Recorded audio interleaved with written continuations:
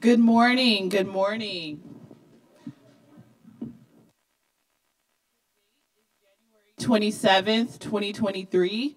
Welcome, members of the public, to the California Reparations Task Force 12th public hearing, 4th in-person public hearing, and first public hearing of the new year. So thank you all for coming and being a part of history. Before we go into the substance of our agenda, I'll turn to Parliamentarian Johnson for a roll call vote so that we can establish a quorum. Present. Madam Chair is present. Vice Chair Brown? Present. Vice Chair Brown is present. Member Bradford? Here. Member Bradford is present. Member Grills? Present. Member Grills is present. Member Holder? Thank you. Member Holder is present. Member Jones Sawyer? Here. Member Jones Sawyer is present. Member Lewis? Here. Member Lewis is present. Member Montgomery Stepp? Member Montgomery Stepp is present. Member Tamaki? Here. Member Tamaki is present. Madam Chair, there are 9 task force members and the number needed for a quorum is 5. The number present is 9. Madam Chair, a quorum has been established. Thank you, Parliamentarian Johnson. Now that a quorum has been established, this meeting is officially called into order. Our next item on the agenda is welcoming remarks from the California State Secretary of State, Shirley Weber.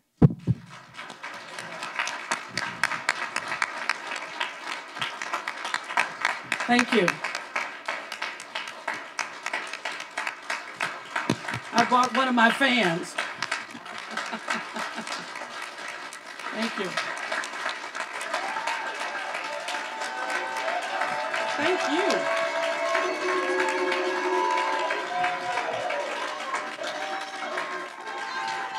Now you can sit. Thank you. Thank you. Let me, first of all, welcome you to San Diego State University. I'm pleased to be here because this is a place where I spent 40 years teaching. And so it is always good to be home and to see so many of my former students who passed my class clapping. Because there were some of you who left.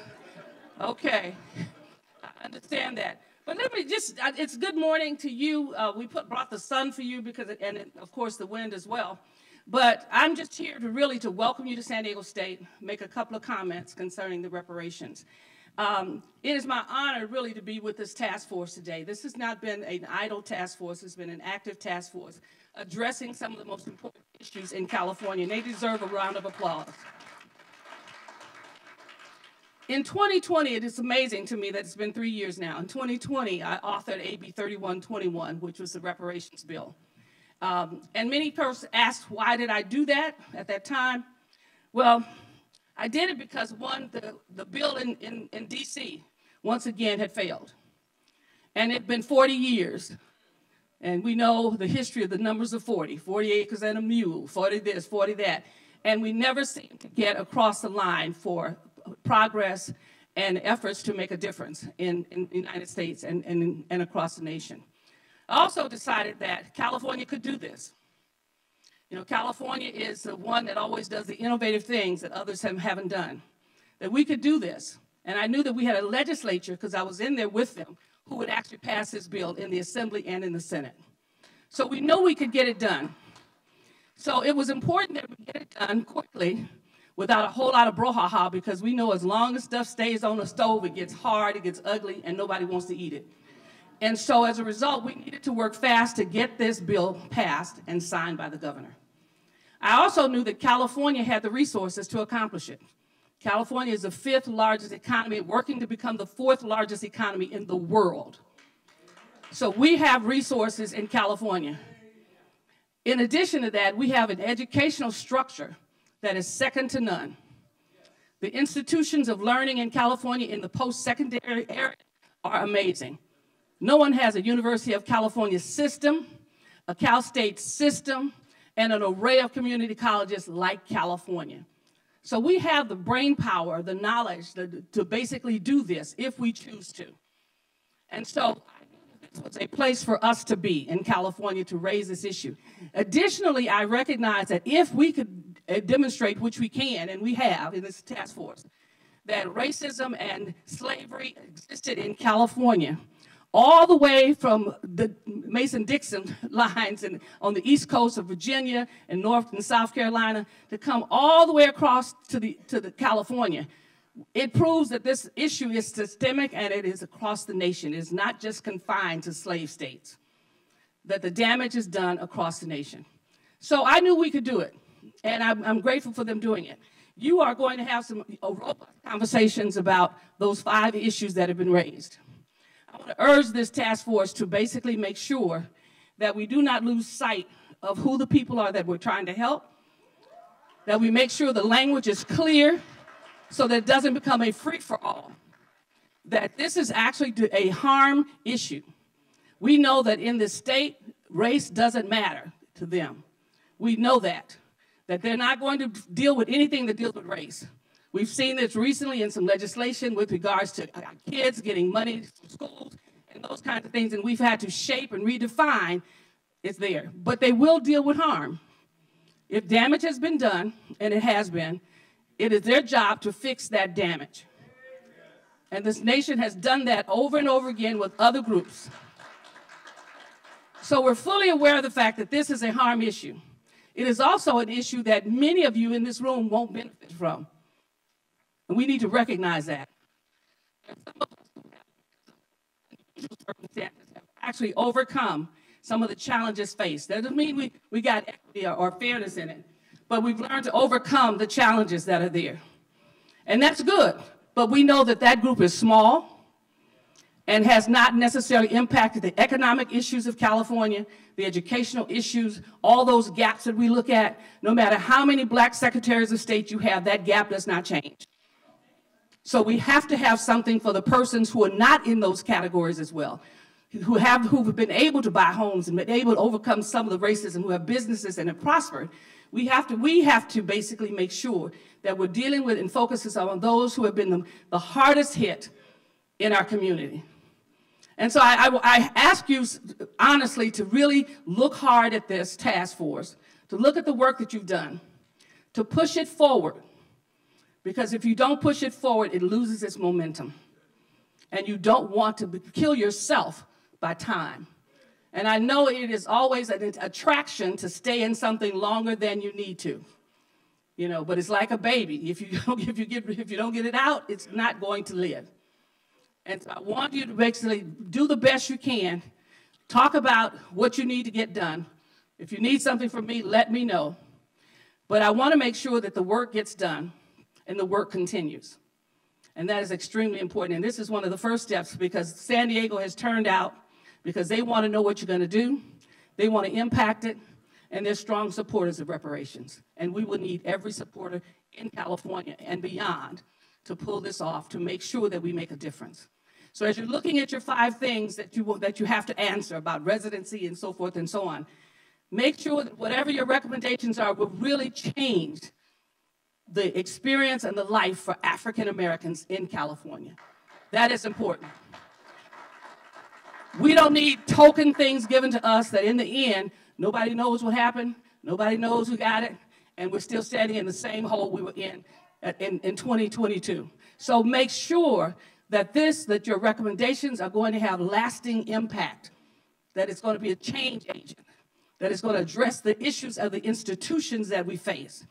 Because those are the challenges we face. Even when we have resources, we still face the structure and the institutions and the discriminatory practices in California. So I want to thank you for coming. My staff is here with me. Kip is here, and one of my other staff members is here. They flew in for this hearing. I'll be in and around. I've got a bunch of meetings this morning, but I will be in and out, and I'll also probably get a chance to, to come back to the hearing that's here and tomorrow. And your assemblywoman will be here to represent me. Akila Weber will be in eventually sometime today for the hearing.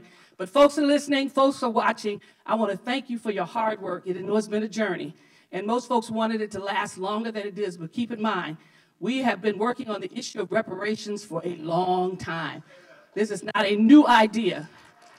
But one good thing that's come from all of this is that everywhere we go, people are taking up the issue, not waiting for Washington, developing programs that deal with housing and education. Even here in San Diego, our foundation is talking about how they can create more home ownership among African Americans in San Diego.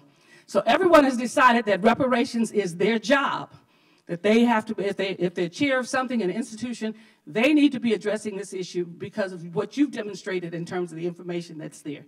So thank you so very much for all the research that's been done, all the work that's been done in writing the report and taking us to this point. We know there are many more places we need to do and a lot more work that needs to be done.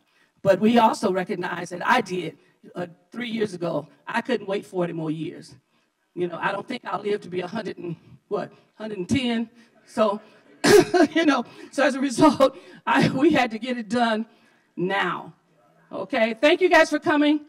Welcome to San Diego. So good to see you all out of the little boxes my kids talk about on Zoom. It's good to see you out of the little boxes and in your face that's here. And if I know some of you wanted to chat with me at some point, my staff is here. Make sure you get in touch with them. While you're here in San Diego, we'll try to figure out something, okay? Thank you so much.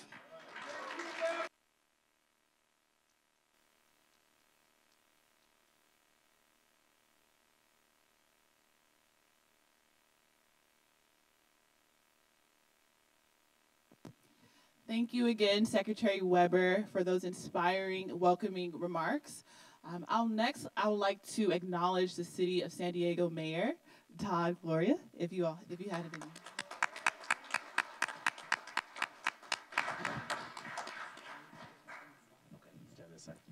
any. Thank you, Chair Moore. Let me tell you something. There's nothing I fear more in life than having to speak after Secretary Weber. You can see that we are so blessed and so fortunate to have Secretary Weber, not just in the role that she occupies, but her continued presence here in San Diego, which makes a difference. Thank you, Dr. Weber, for your long public service, for your great championship of just this issue, a host of issues, education primarily in my mind, and we're so glad to see you in this role as our Secretary of State. I wanted to be here this morning to welcome the Commission to San Diego. We're proud to have you here in our great city. I want to give a special welcome to my former colleagues, Assembly Member Joan Sawyer and Senator Bradford. It's good to see you both. I miss you, although I like seeing you better here in San Diego rather than Sacramento. And I wanted to be here to offer welcome. That's often what a mayor does. I get to do it many times a day. I'm glad that the weather is good. It makes that job a little bit easier. But obviously also to recognize the work of this commission. And I will tell you that as a former member of the legislature, I had the opportunity to vote for Dr. Weber's bill, which I gladly did. And thank you. And I will say that as a legislator, and Senator Bradford and Assemblymember Joan Sawyer, as well as our Council President Pro Tem, can attest to, you vote for these things in hopes that folks will fill these positions and do the work. And you are doing that work. And I'm grateful that you are. This is an important issue. I don't have to tell you that. You've been studying this for a long period of time. But from the very southern part of this state, as you crossed all around it is important to us here in San Diego as well. And so I wanted to not just welcome you to San Diego, but to thank you for your service to your state. And on behalf of many people who are looking at this issue, craving strong, clear answers, real action, we appreciate your willingness to do that work, recognizing that you're professionals whose time is extremely valuable and you're choosing to dedicate a considerable amount of that time to the benefit of your state. So thank you. I wanted to just share briefly, if I may, about what we're doing in San Diego. And I'll tell you that our efforts in this regard are really led by our Council President Pro Tem, Monica Montgomery Stepp.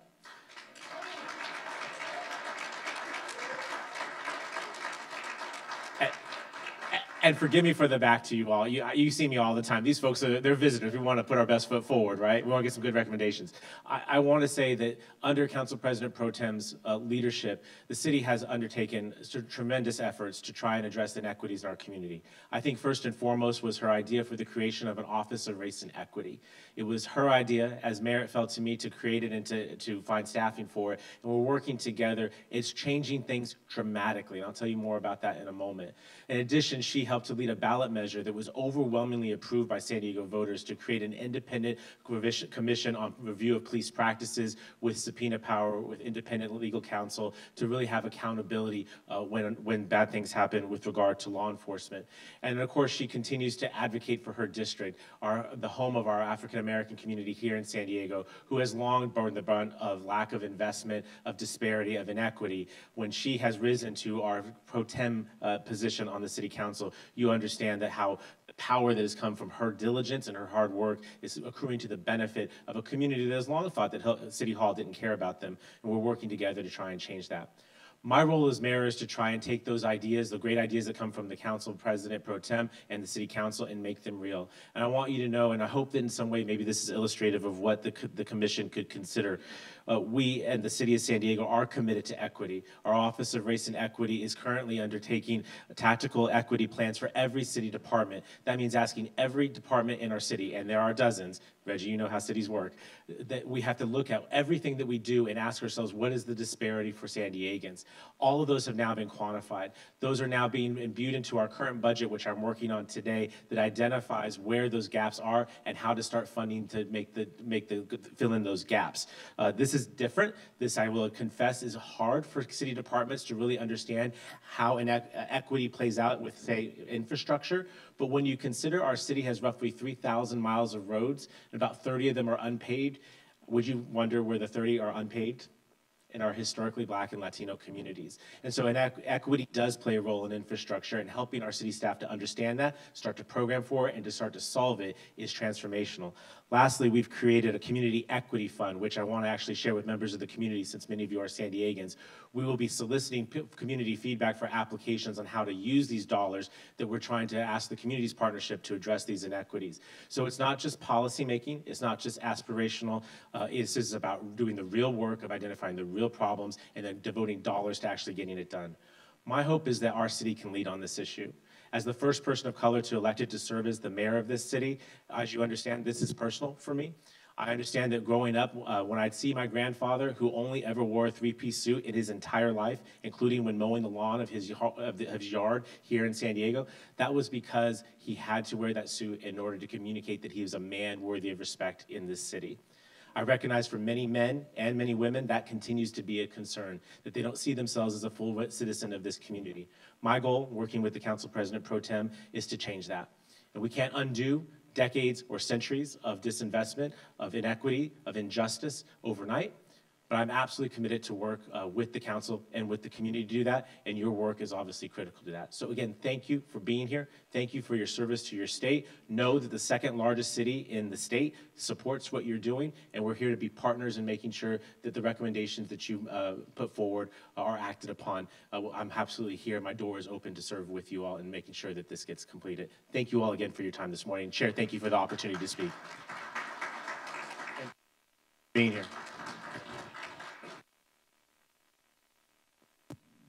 Thank you, Mayor Gloria, for those inspiring remarks.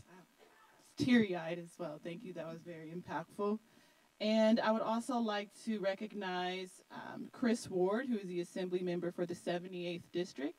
Hello. Would you like to make any remarks? Or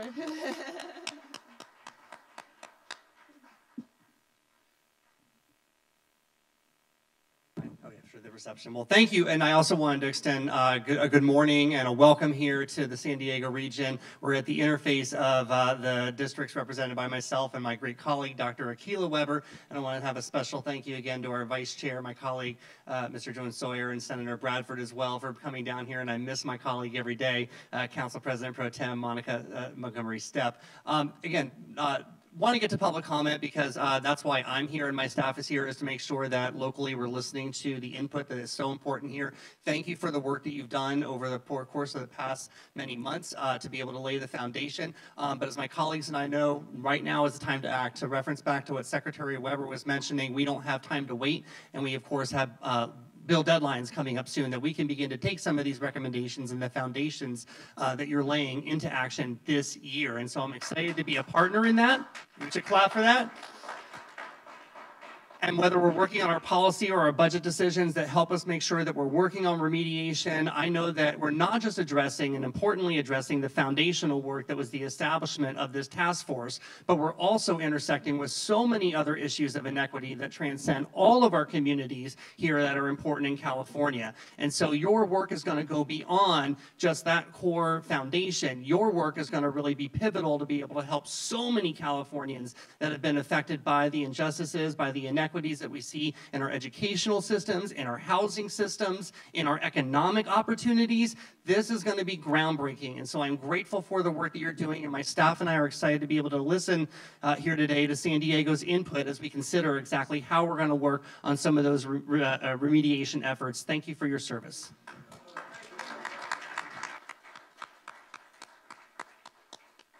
Thank you, Assemblymember Ward. Thank you again, Mayor Gloria, and thank you again, Secretary Weber. So the next item on the agenda is public comment. It's a great turnout, and so I want to get some feedback from the task force. We want to honor the folks who are here in person, so how about we do 40 minutes of public comment in person, 20 minutes of public comment on the phone lines, and each person gets 2 minutes each. All right, so public comment has officially started. It is 9:30. Ms. Aisha Martin-Walton will assist in that effort. Thank you so much. Good morning. My name is Aisha Martin-Walton. I'm with the California Department of Justice, and I'd like to welcome the task force, the public, and folks on the call. The task force would like to hear from you. Your public comments are very important.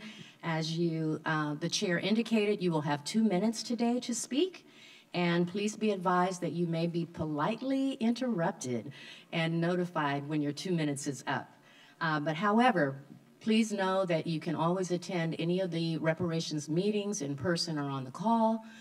We have several more before the project ends. Also, you can always submit written comments to the task force at taskforce@dlj.ca.gov. So let us begin. First commenter, please. Greetings.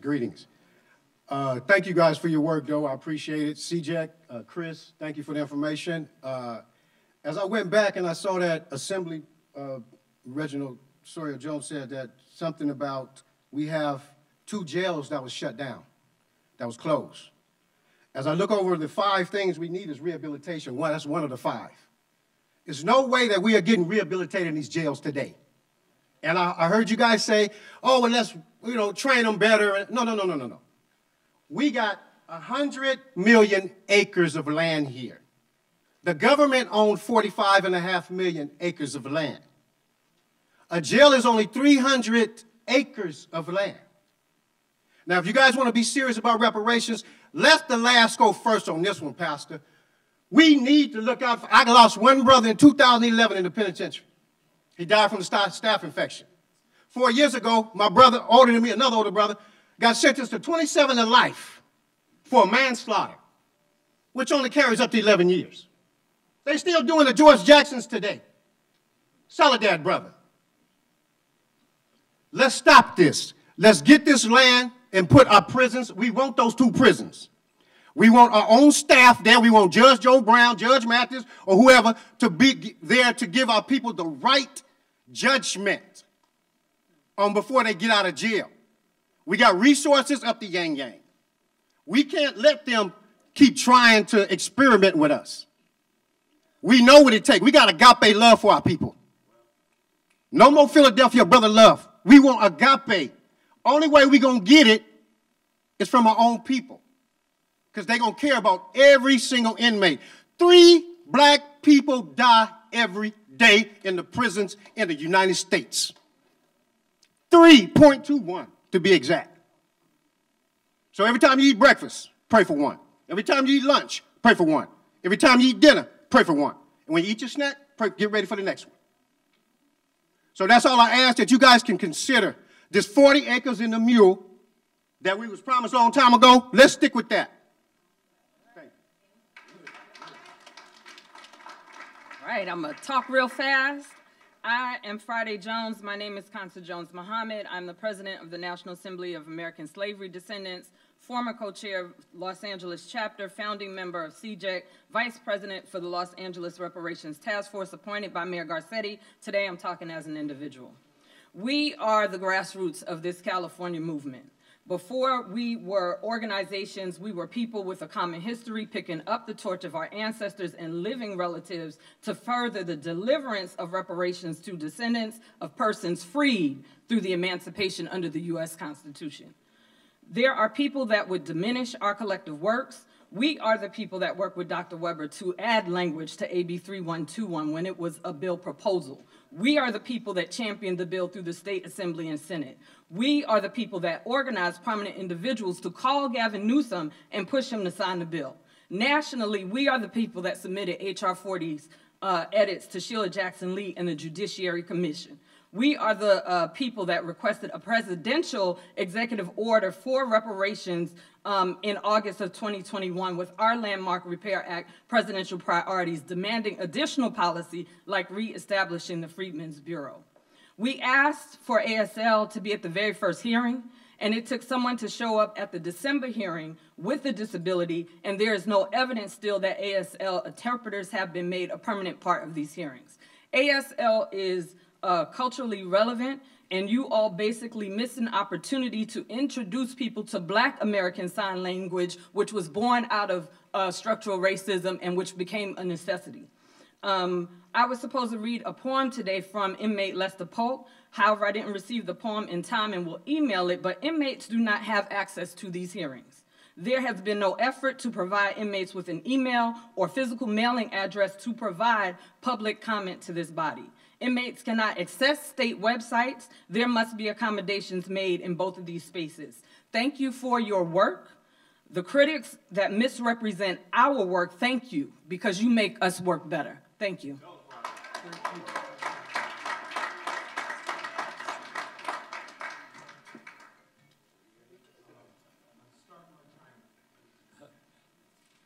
We have 2 minutes.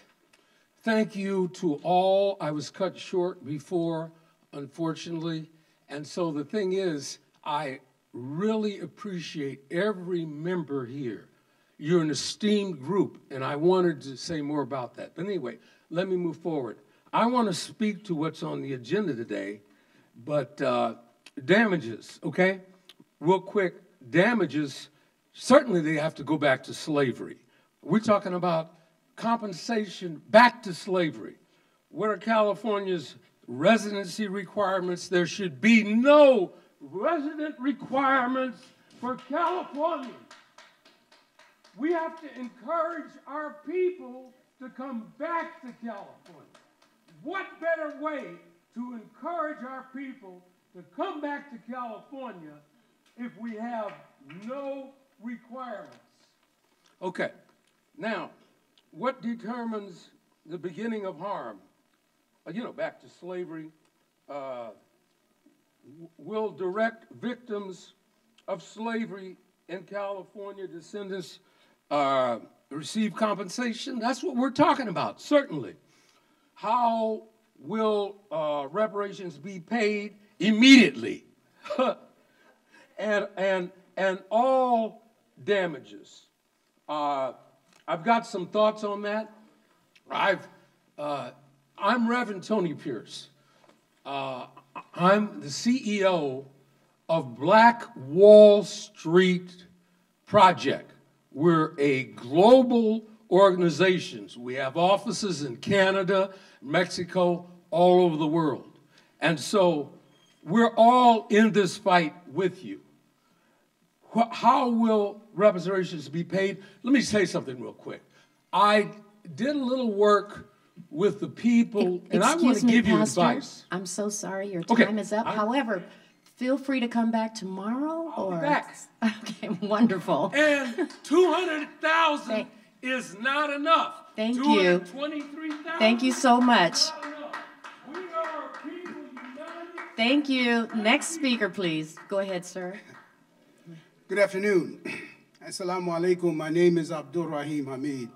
Senator Bradford, it's good to see you, and my beloved sister, Monica Montgomery. I'm the national president of the Black Contractors Association of USA, Inc., with 17 chapters in 5 states. Our work is to fight for equity and inclusion for African Americans who are being disenfranchised from construction unions and construction industry as a whole. To that fact, we have established our first and only African American federal approved apprenticeship program, which is a mandate. You have to hire 1 apprentice to every 5 journeymen. And that apprenticeship program is very important because unlike the $200,000 payoffs, we're talking about training African Americans to make $100,000 a year. and we have documentation. This has been going on for 40 years.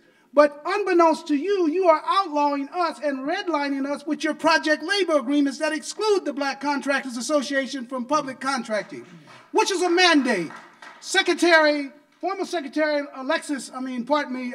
Hilda Solis, as I spoke to her in Los Angeles at the County Board of Supervisors, and she nodded and agreed that she was the first one to approve the first African-American federal approved apprenticeship program in the country.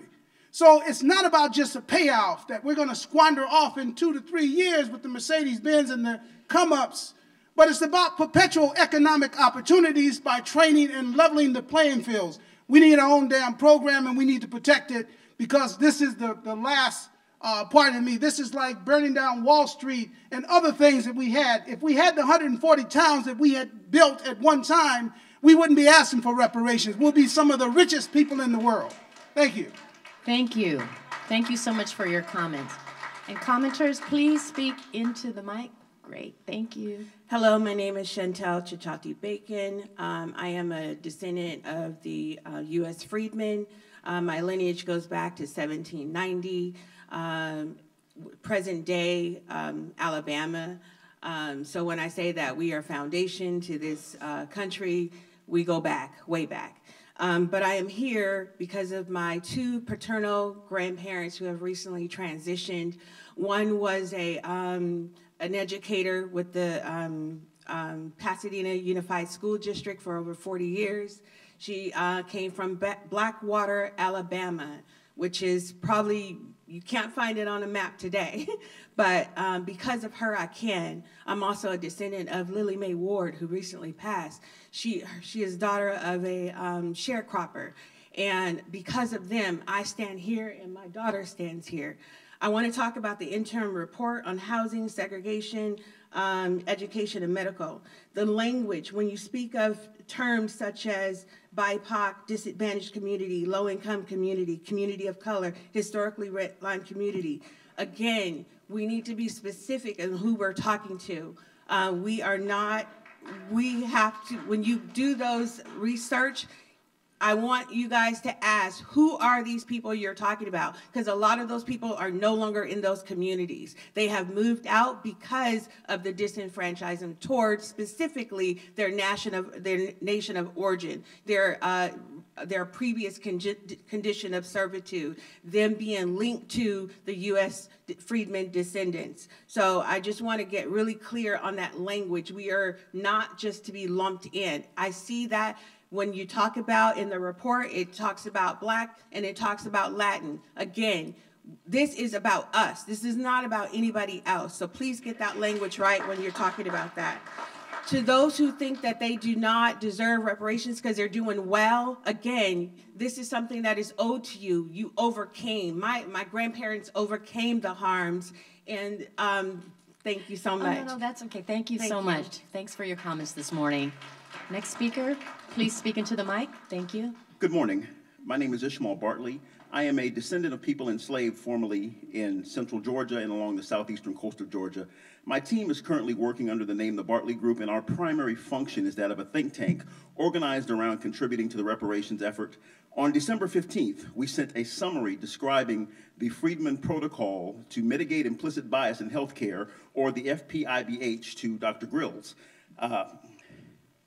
Implicit bias, as we all know, is a subconscious response, and it surfaces in professional settings. It is an ingredient that flavors, energizes, and furthers the racial health gap.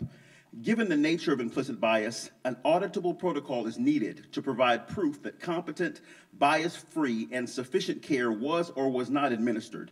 The FPIBH is that protocol. The FPIBH involves all of the actors who participate in the state healthcare system, from the Department of Insurance to the payers. Payers are insurance companies, Blue Cross, Blue Shield, Kaiser, and to the providers, hospitals, doctors, and nurses.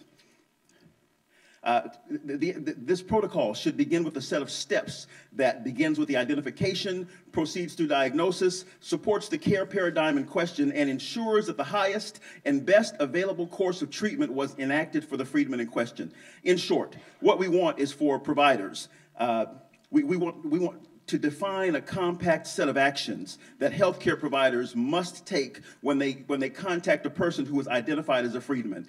Second, we want a codified EDI claim that can be sent along with the claim for the encounter with the freedman. When you go to the doctor, as soon as you walk into the emergency room, there's a claim that's created. That claim is an electronic document that is then sent to the insurance company. The insurance company uses that claim to pay the hospital in question.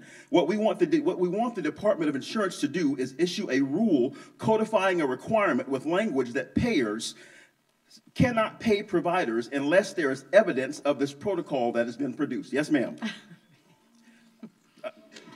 Hopefully, I can get a response to the email that I sent to Dr. Grills. Thank you. Thank you. Thank you so much for your important comments this morning. Next speaker. Good morning, task force members of the DOJ. It is wonderful to see you all again, as Dr. Weber said, outside of the little boxes that I normally see you in, and always good to see you all together doing this important work. My name is Chad Brown. I'm with the NAASD in Los Angeles, National Assembly of American Slavery Descendants. I'm also with Coalition for a Just and Equitable California, a statewide coalition that has been working and advocating around reparations for the past 4 years. I would like to start my comments by first invoking 2 names into this session. Those 2 names are Keenan Anderson and Tyree Nichols, both Black American freedmen men murdered indiscriminately in the month of January. Make no mistake, the work you do here today is directly connected to ending the genocide that is being perpetrated on us across this country for centuries. Next, I'd like to say a big thank you to all members of this task force for affirming lineage as the standard that you will use to craft reparations proposals. Thank you, Dr. Jovan Scott Lewis, for making that motion, and thank you, Councilmember Montgomery Stepp, for seconding that motion. And to all task force members that voted into an affirmative, thank you. That was the correct decision that shows that you see us. It shows that you recognize our personhood. And it also shows that this task force has a willingness to be bold. As you know, in my comments in February, in my testimony to this task force, and in my public comments, I've always called on you to be bold. I will make that same call on you today, specifically to the 2 legislators on the task force, Assemblymember Reginald Jones Sawyer, Senator Bradford. You heard from the mayor of San Diego today that we should not wait. We should have legislation moving today that sets the foundation for the reparations proposals that are to come in June of this year. In the preliminary report, you have a recommendation for a California Office of Freedmen Affairs. There is no reason why we cannot write that legislation today, establish that office so that it is in place to implement the reparations proposals that you will approve at the end of this task force. My time is up, Aisha. Thank you for always keeping us right and exact. I'll move on, and thank you. I'll look forward to your meeting. Thank you, Mr. Brown. Okay. You can adjust the mic. There you go. Good morning, Chair Moore, Vice Chair Brown, task force members. My name is Marcus Champion. I'm a member of CJAC, NAASD. I'm a California resident. I'm from Inglewood, and I live in South Central. Again, I want to encourage Senator Bradford and Member Jones Sawyer to start pulling from submitted proposals and have legislation crafted that can start to move in this session. The most important being the institution of the Office of American Freedmen Affairs. This office will handle eligibility. This office is also vital for the long-term implementation of reparations policy in the state of California. The task force is almost over, but we are just getting started. Let's get the policy moving. American freedmen deserve bold policy and to be made whole. Direct cash payments, tax-exempt status, free college education, grants for home ownership, business grants, access to low to no interest business capital and funding, access to low to no interest home loans, protected class status similar to that of Native Americans, and many, many other policy solutions. I also want to bring attention to the role of communications. The Daily Mail has published multiple articles of misinformation on the task force.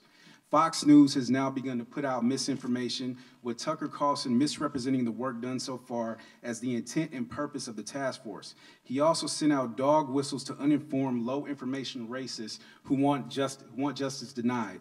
We need the communications firms ready to proactively dispel misinformation and ensure the task force is at all times properly represented. To my family, my fellow African-American descendants of persons enslaved in the United States, we are the generation to conclude this reparations journey. Our children's children and beyond will know a much different world. When it comes to justice, when it comes to reparations, we can't be stopped. Thank you. Thank you. Thank you, Mr. Champion. Next speaker, please. Hello, good morning, everybody. Greetings from San Diego. My name is Ralph Johnson. I'd just like to run by a couple of things real quick. First, to the task force, thank you, thank you, thank you. You're doing a monumentous job. A lot of people are trying to kind of, make it not seem like it's so important. I'm not a history buff, but for my little research, this is about the closest thing to Reconstruction, But anyway, thanks. Y'all doing a great job. Also to Governor Newsom, Attorney General Bonta, and the Honorable, and last but not least, the catalyst of this movement, the Honorable Dr. Shirley Weber. She's on top of it, y'all. A quick background on my family. I'm the number 7 of 8 children. We're all born here in California. My mom and dad are both from Texas. Soon after my dad served in World War II, he was also a Buffalo soldier. They met, married, and settled here in California. One last thing. In closing, as we head to the final stretch of all of this, everyone who's in support of what we're doing here in California, stay focused, be prepared for the pushback, the distractions, the negative energy, because it's coming, y'all. It's coming. It's coming. So just stay focused. Just stay focused. We could be our own lobby for equal rights and justice because a debt is owed. Thank you. Thank you. Next speaker.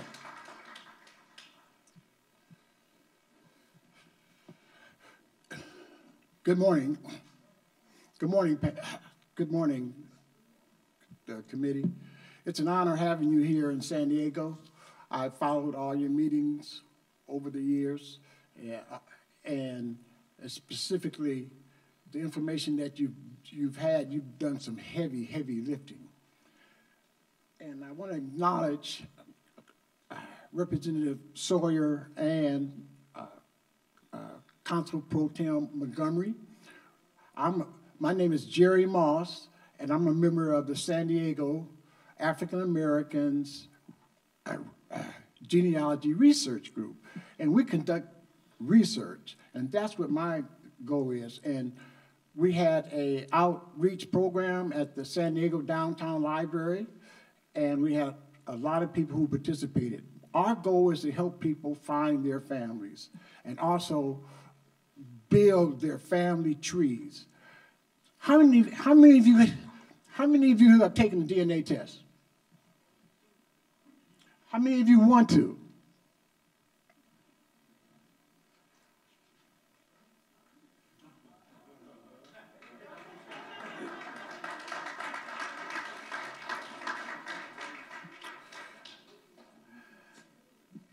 How many of you know your 4 grandparents? Your 4 grandparents. It's important that we find out our history, and one of the ways to do that is with DNA. So gather information from your family members, and there's a family history library by the Latter-day Saints down in San Diego, in Mission Valley. They help you, and our organization helps also. Along with Jaime, my partner Wendell Stimley, thank you very much. One of the wonders of the world is DNA. It's connecting our families. Thank you so much. Thank you very much for those very important comments. Next speaker, welcome. Good morning. First, I want to thank you for all the work you're doing on this task force. I'm Dr. Charles Toombs. I am president of the California Faculty Association, professor of Africana Studies at San Diego State University. I want to speak to what's happening in the California State University system. We have unabated and relentless anti-Black racism. CFA has been working, we've had an initial meeting with the California Legislative Black Caucus on ideas, legislation that can address that. A couple of ideas I would like this task force to consider is free tuition for Black students in the CSU, also resourcing Black resource centers and developing them on our campuses, also doing something to address the retention, recruitment, and promotion on our campuses of Black faculty. Many of our Black faculty are leaving the system because it is just not working for them. We have done a lot in CFA to address policing on our campuses, and we're still pursuing that. So in a nutshell, the California Faculty Association is certainly willing and able and committed to working with the task force in any way that we can to address the anti-Black racism in the CSU. We also think that our campuses should be designated as Black serving institutions with all of the resources that would be a part of that. Thank you so much for your work. Thank you, sir. Next speaker. Greetings, Chair Brown, Chair Moore, Vice Chair Brown, and members of the task force. My name is Dimlis Johnson III, and I am speaking on behalf of Black Californians United for Early Care and Education, also known as Black ECE. As a result of historically deficit-minded policies, the ECE system is steeped in anti-Black beliefs and practices, thus reproducing racialized harm. We aim to ensure California's ECE system is culturally affirming for Black children, families, and early educators, and the ECE policies and resource allocations are aligned with match such vision. Full interim report does not explicitly call out the distinct experiences of anti-Blackness in Black children, families, and child care providers in California's early education system have historically endured. Black ECE's 10-point plan uplifts the necessity and demand for a specific and tailored approach to fully invest in the Black whole child, whole family, whole ECE workforce, and whole community approach. California's early education system is at a critical inflection point that is on the brink of further oppression of Black children, families, and child care providers, and given the historical context of Black women being the nation's first caregivers, it is imperative that the task force includes a recommendation that elevates the child care and early education system. Black ECE will be formally submitting a letter to the California Reparations Task Force in February to consider adding early education into the California Reparations Report. In the meantime, please feel free to visit our website, blackece.org. Once again, that is blackece.org. Thank you for your time. Thank you. Next speaker. Every other city I go, I see the same organizations. I don't see Black Americans at all. Where are the communications to the Black Americans? We haven't seen any billboards, any commercials about reparations for 2 years. It's the same people in these meetings. And the same people in these meetings also said that they put in legislation that Black Americans don't know about, okay? American freedmen, Black American freedmen, which one is it? Everyone doesn't approve. So the grassroots for Black Americans will be doing surveys for Black Americans because nobody knows. My parents, my family don't know.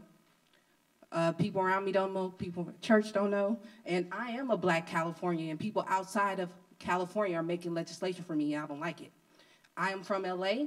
I was born in San Diego at Balboa Naval Medical Center. So I think I have a claim here as well. I'm a Black American. My father was in the Navy. My lineage fought in every American war. My forefathers on my mother's side came from Georgia, like Biddy Mason. She was dark, but she was classified as mulatto. So we need to get the reclassifications in orders as well, because later on she was reclassified as what? Negro. It's not in the internal reports about reclassification. It needs to be omitted.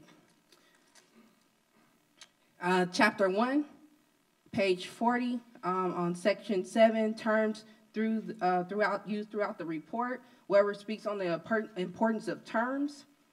And since I said all Black Americans are not African, I've been met with criticism called pretendian, and that's a derogatory and racial slur.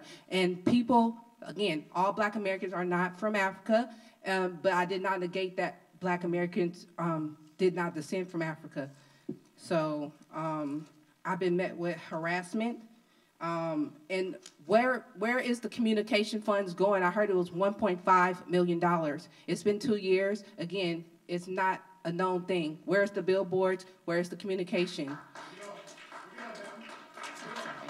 And I'd just like to say, we need to make sure these eligibility statuses is correct for everyone that are eligible for reparations. Thank you. Thank you so much for your comments this morning and coming out.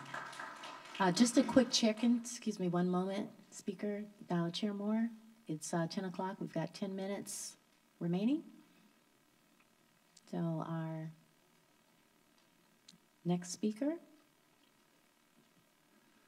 Good morning, task force members. My name is Josiah Williams. I'm with the American Redress Coalition of California Bay Area and the Coalition for Just and Equitable California. First, I just wanted to thank you for basically being in line with Dr. Weber's intent to have the lineage of descendants of U.S. chattel slavery as the Horn Party in regard to reparations. I wanted to add that, you know, if there is anyone else that has their own claim, they can definitely write it up, you know, get someone to champion it, and I will support them in that effort. But this is for a specific group of people.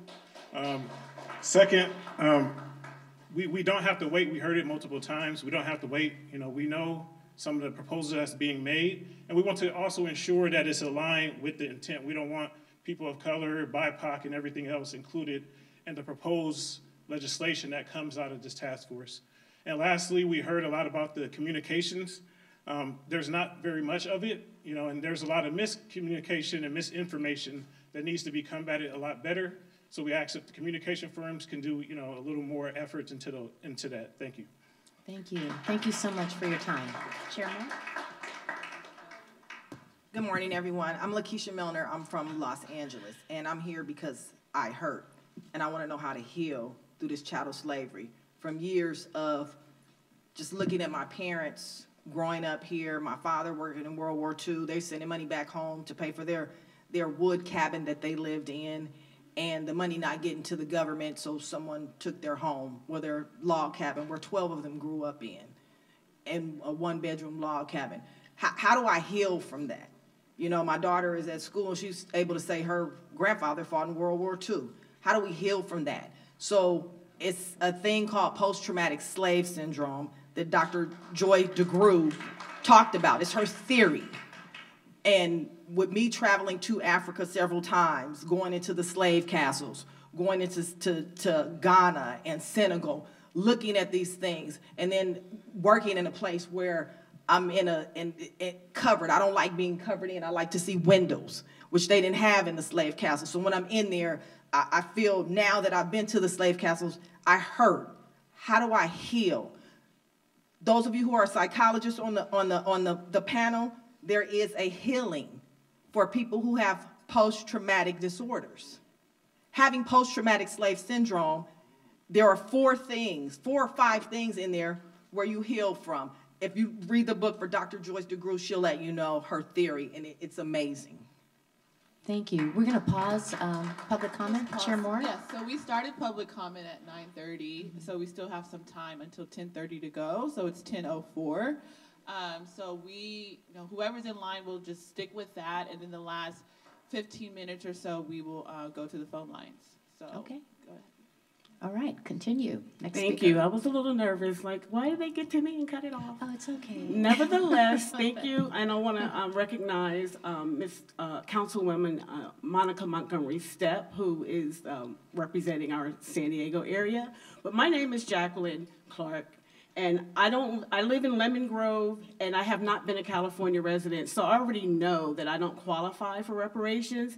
However, since the task force is making recommendations to the federal government and people are watching, other states are watching, I just wanted to add my couple of 5 cents to this. I want to speak to eligibility and to add to the robust conversation of how and who qualify for reparations. I'll start out with saying, in your recommendations, it would be an oversight not to recommend amending H.R. 4238, which amended 2 federal acts from the 70s that define minorities with the terms that were considered insensitive or outdated at that time. And Negro was included in that. The Department of Energy Organization Act and the Local Public Works Capital Development and Investment Act of 1976 were those 2 acts. And to 2 of Dr. Weber's points, be certain that language is clear and everyone won't qualify, but making sure that those who are entitled have a clear path to qualify. William A. Darity, Jr., an American economist and social sciences researcher and professor of public policy and author of From Here to Equality, Reparations for Black Americans in the 21st Century, is quoted as saying, "We propose that there are 2 criteria for eligibility. The first is what we refer to as a lineage standard. An individual would have to demonstrate that they have at least one ancestor who was enslaved in the United States. And then the second is an identity standard. An individual would have to demonstrate that for at least 12 years before the enactment of a reparations program, the individual would have had to self-identify as Black, Negro, or African American. It is Negro that I'd like to focus on." Excuse me, I am so sorry to cut you off in the middle of your sentence, but your time is up. Thank you. But feel free to come back tomorrow. I certainly will. Oh, perfect. All right, thank you. Next speaker, please.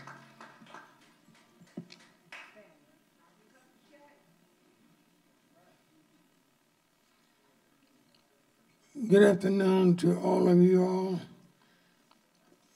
My name is Bishop Henry Williams, okay? And I am an 88-year-old slave from Leesburg, Florida. They put me in slavery picking oranges when I was a youngster. And God blessed me to escape. But there was many bodies, over 20 young black was buried there for trying to escape. Shot down with a double-barrel shotgun. And I'm also asking help from that to number 1, to be able to go back there and dig up them bodies.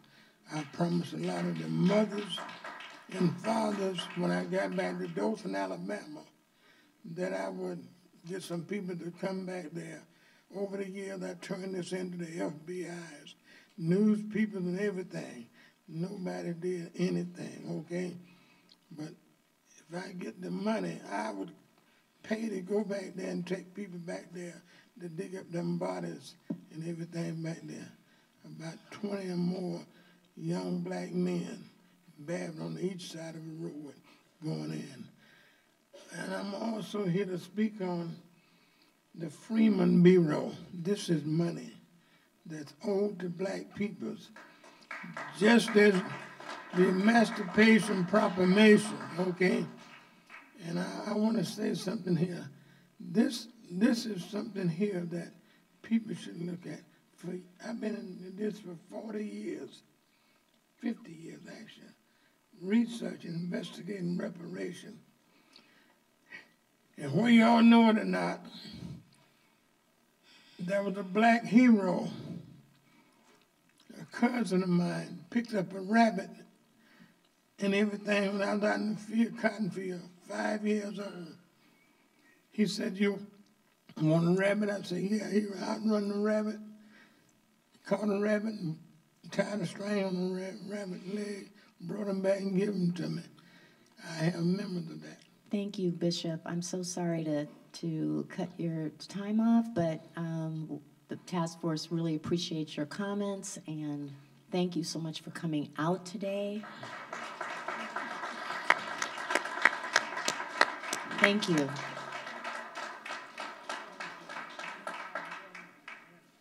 Thank you very much. Just be brief. So Bishop Williams is a director for the Kingdom Warriors Foundation, so it's very serious that we take heed, especially to our elders who are speaking truth to power to make it so. So my name is Dr. Truth Bay, actually hip hop fraternity as well as NBPP. I speak on behalf of Bishop Williams, the repeal of SB 960. I want to know who passed it, why wasn't it told? Senate Bill 960 was passed on October 2022, and it states that non-citizens can come and become law enforcement officers. Did anybody know that? Why is that possible? Have we not seen what happened with Tyree? We also see Lavelle Lane, a young man from Spartanburg, South Carolina, that was killed in the detention center. So your policing section that you stated was in page 374 is actually page 375 in your own interim report. So if we have to get the page number correct on policing and have legislation to cover an anti-black hate crime bill, yes, these are the things that need to happen. The Freedmen's Bureau is the center of all of that. Under the current law, we need to change these regulations. What we want to see primarily is the division within each other, within groups, for us to come here and speak on legislation.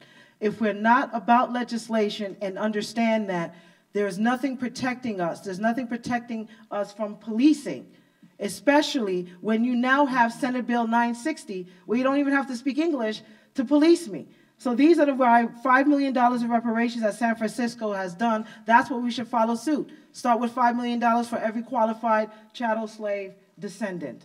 And as we move forward, February 20th needs to be a nationwide caravan march for justice. That worked in the 60s, and it can work today. Our young people need to have a backbone and know that we have to be out in these streets and have legislation to really change laws.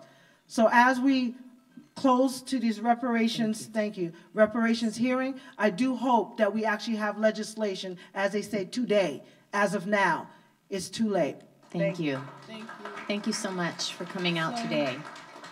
To remain consistent, we off in-person comment and go to the virtual phone lines at this time. We have about a dozen people on the line, and we weren't able to get to them at our Oakland hearing. So to remain consistent, we will go to the virtual lines now. And I encourage you all who weren't able to give in-person comment today to come back tomorrow. Thank you so much. Okay. Don? Good morning, Don. This is Aisha. Yes. Hi. And we can take inventory, a staff member can take inventory as to who wasn't able to speak, and you can put your name on the list for tomorrow. Great idea. Don, okay, we're ready for our first speaker, please. First line. Thank you. Ladies and gentlemen, if you wish to ask a question, please press 1 then 0 on your telephone keypad. First, we're going to the line 36. Please go ahead. May I? Good morning. Yes, we can hear you. May I speak? May I speak? Please. Thank you. Hello, and to everyone. I would like to mention that in reference to reparation, it's a very simple solution I have. If the Black Americans in California can produce a birth certificate that has Black or Negro on it, that should be sufficient. I called Louisiana and talked to someone regarding the 1870 census.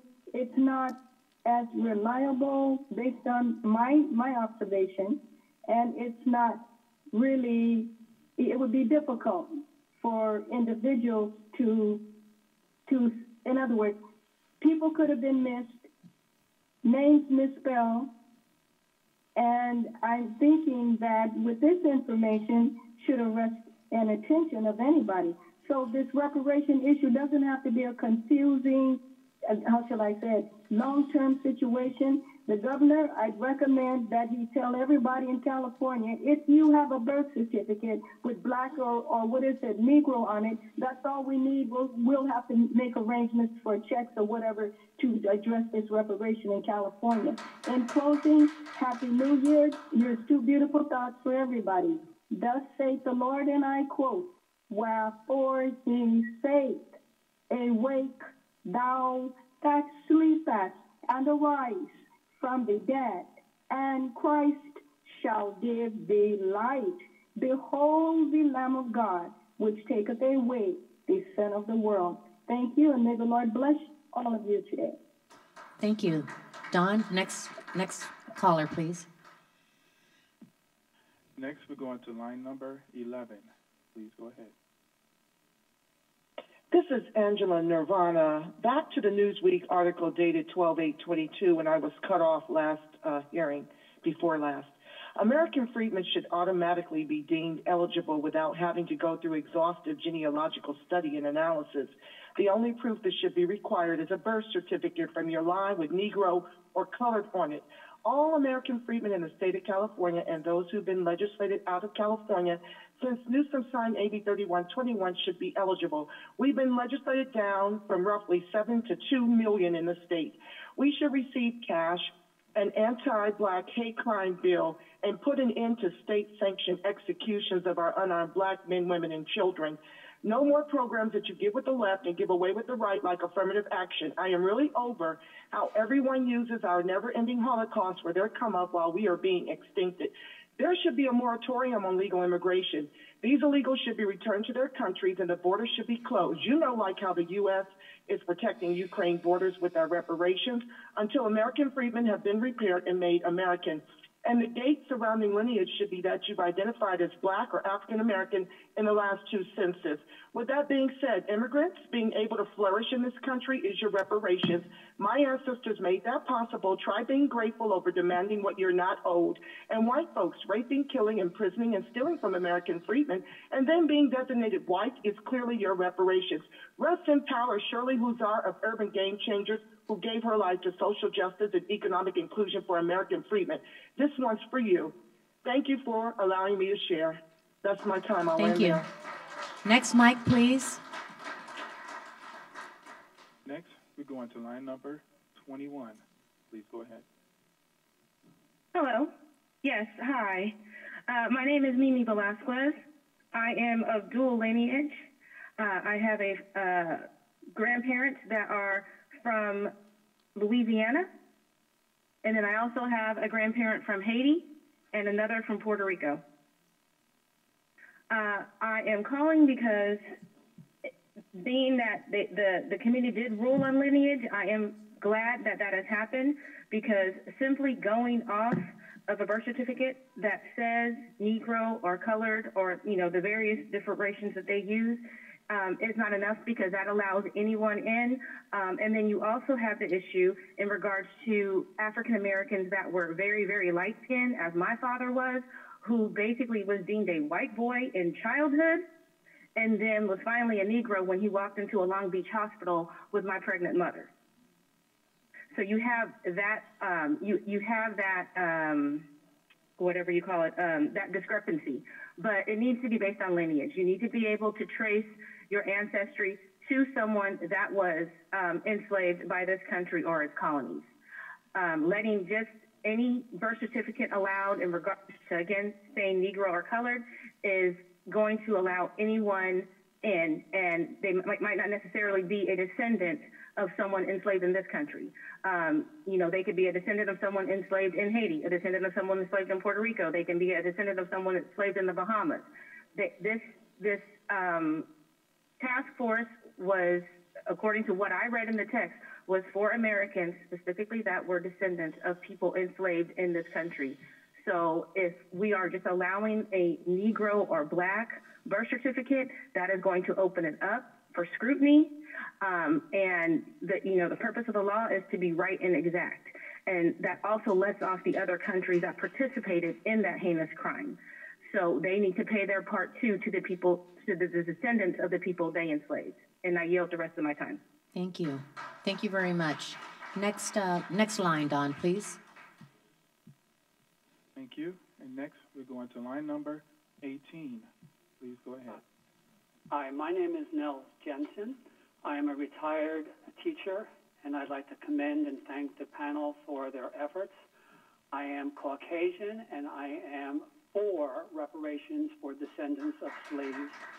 I want to address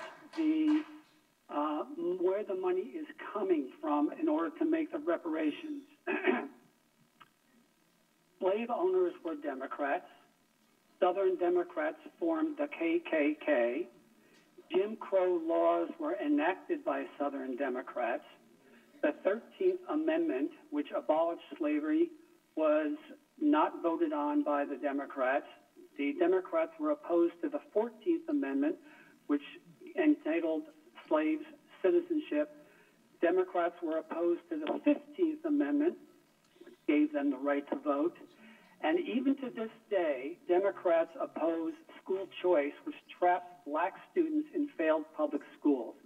My point, if reparations are to be made, and I'm glad that you're talking about this, and I think they should be made by Democrats only.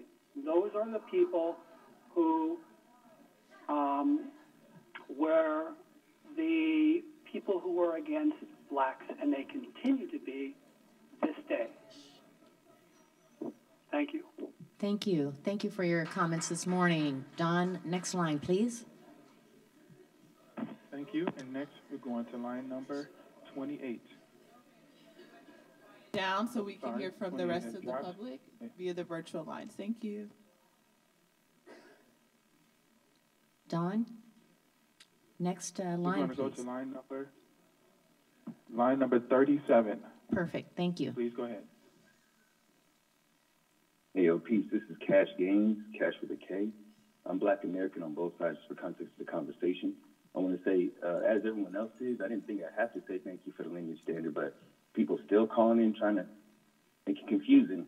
I wanted to uplift the San Francisco, California, Reparations Task Force, which mentioned that $5 million lump sum. Because we were talking about lump sums for a while amongst our reparations community. For those who don't trust the government to have long-term strategies, as well for our OGs who, don't necessarily receive a lot of benefit from just a lifetime payment. I wanted to also uplift San Francisco, mentioning 250 years of payments tied to the area median income. I think it should be double that, and I think it should be double 250 years, maybe 500, 400, or maybe that would be the federal argument. Debt forgiveness and tax credits are also a part of the San Francisco reparations. I'm just trying to call in to say, at this point, SF's kind of ahead of the curve. I think we should use their numbers as well as the recommendations of this entire task force. I don't know if that means San Francisco gets $5 million or San Francisco residents going to get 10, but yeah, obviously every California resident, just looking at what San Francisco survived, is owed a $5 million lump sum as well as 250 years of payments. And again, that should be 400 or more. And I wanted to shout out the San Francisco Task Force for mentioning the Freedmen's Bank. That's something that I think is very in tandem with the California African American Freedmen Affairs Agency that's suggested by this task force. So I just wanted to applaud you, especially Dr. Amos Brown. With that, I yield mic. All right. Thank you. Thanks for your comments this morning. Don, next line, please. Next, we're going to line number 22. Hello? Can you guys hear me? Yes. Go ahead, please. Okay. My name is Kari Haynes. I'm from the Bay Area, California. This is my first time ever experiencing this opportunity in my lifetime.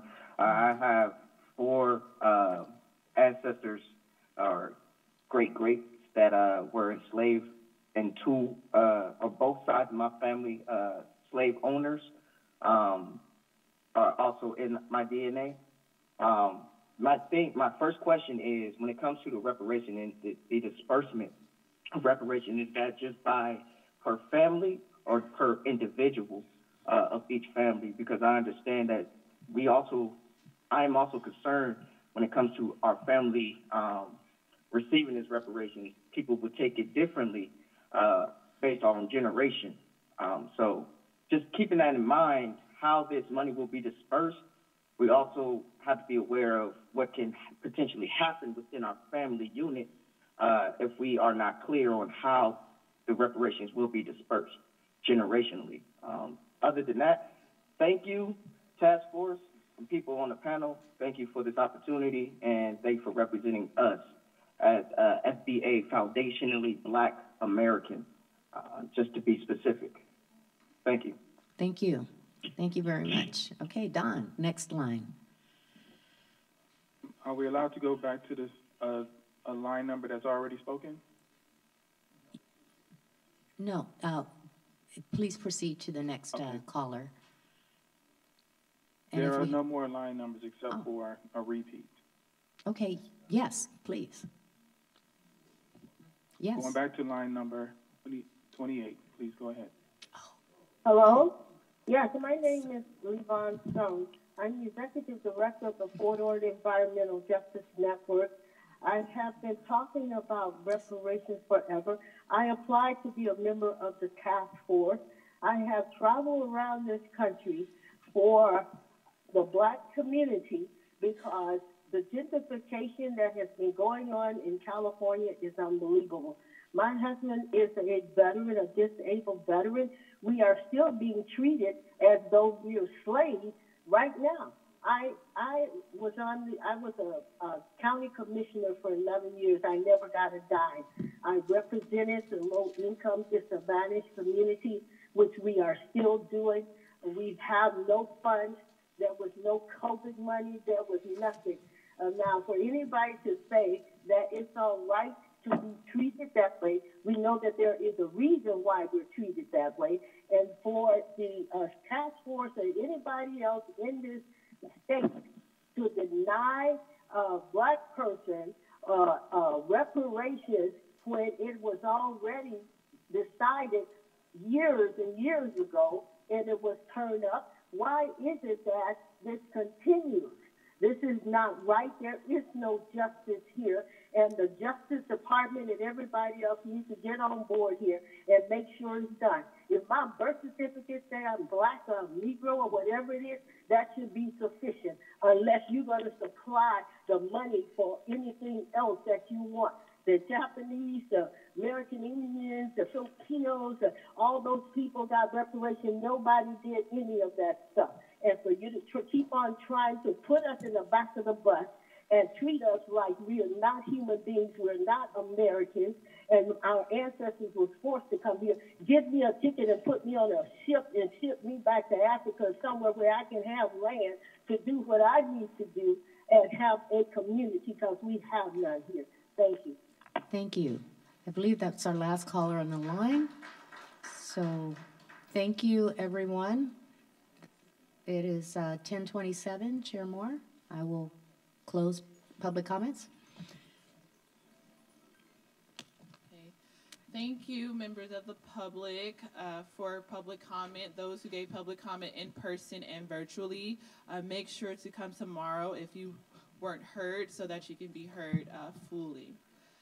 So the next item on the agenda is item number 4, which is an action item, approval of the December 2022 Oakland meeting minutes.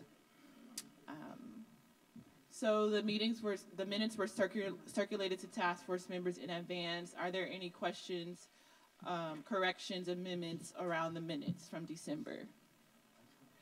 Hearing no, Member Groves, you're recognized. I have just some really minor edits on page 7 and page 8 that I can just give to the members. There's no serious content change, just edit fixes. I can't control the mic from here. My mic doesn't work. Thank you. Okay. Did you want to share what the things are? Sure. I mean, it's just on page 7. It is in the first paragraph. It's just fixing the sentence. It's concluded by stating that reparations should provide an escape plan and are needed to repair. And there was just something missing in the sentence, and so I added that to delete the words "and are needed," and then the sentence works.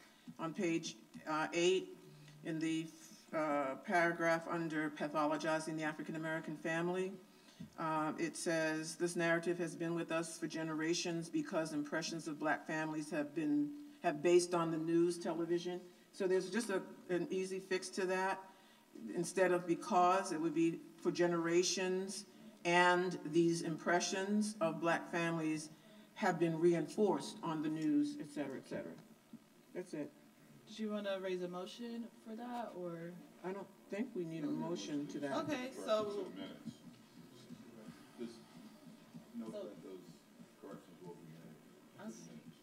Okay, so, but there still needs to be a motion to approve the minutes. Yes. So, okay, is there a second? Right, but there needs to be a proper motion for whoever is doing it. So, who's doing it? Thank you. Is there a second? Second. It has been properly moved by Vice Chair Brown and properly seconded by Senator Bradford that we approve the minutes as corrected by Member Grills. Is there any discussion on the matter? Hearing no further discussion, I'll turn to Parliamentarian Johnson for a roll call vote. Thank you, Madam Chair.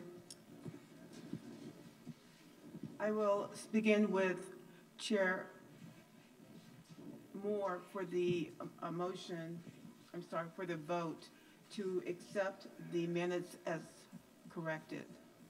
Chair Moore? Aye. Vice Chair Brown? Aye. Vice Chair Brown votes aye. Member Bradford? Aye. Member Bradford votes aye. Member Grills? Aye. Member Grills votes aye. Member Holder? Aye. Member Holder votes aye. Member Jones Sawyer? Aye. Member Jones Sawyer votes aye. Member Lewis? Aye. Member Lewis votes aye. Member Montgomery Stepp? Aye. Member Montgomery Stepp votes aye. Member Tamaki? Aye. Member Tamaki votes aye. Excuse me. Madam Chair, there were 9 members present and voting. There were 9 ayes and 0 nays.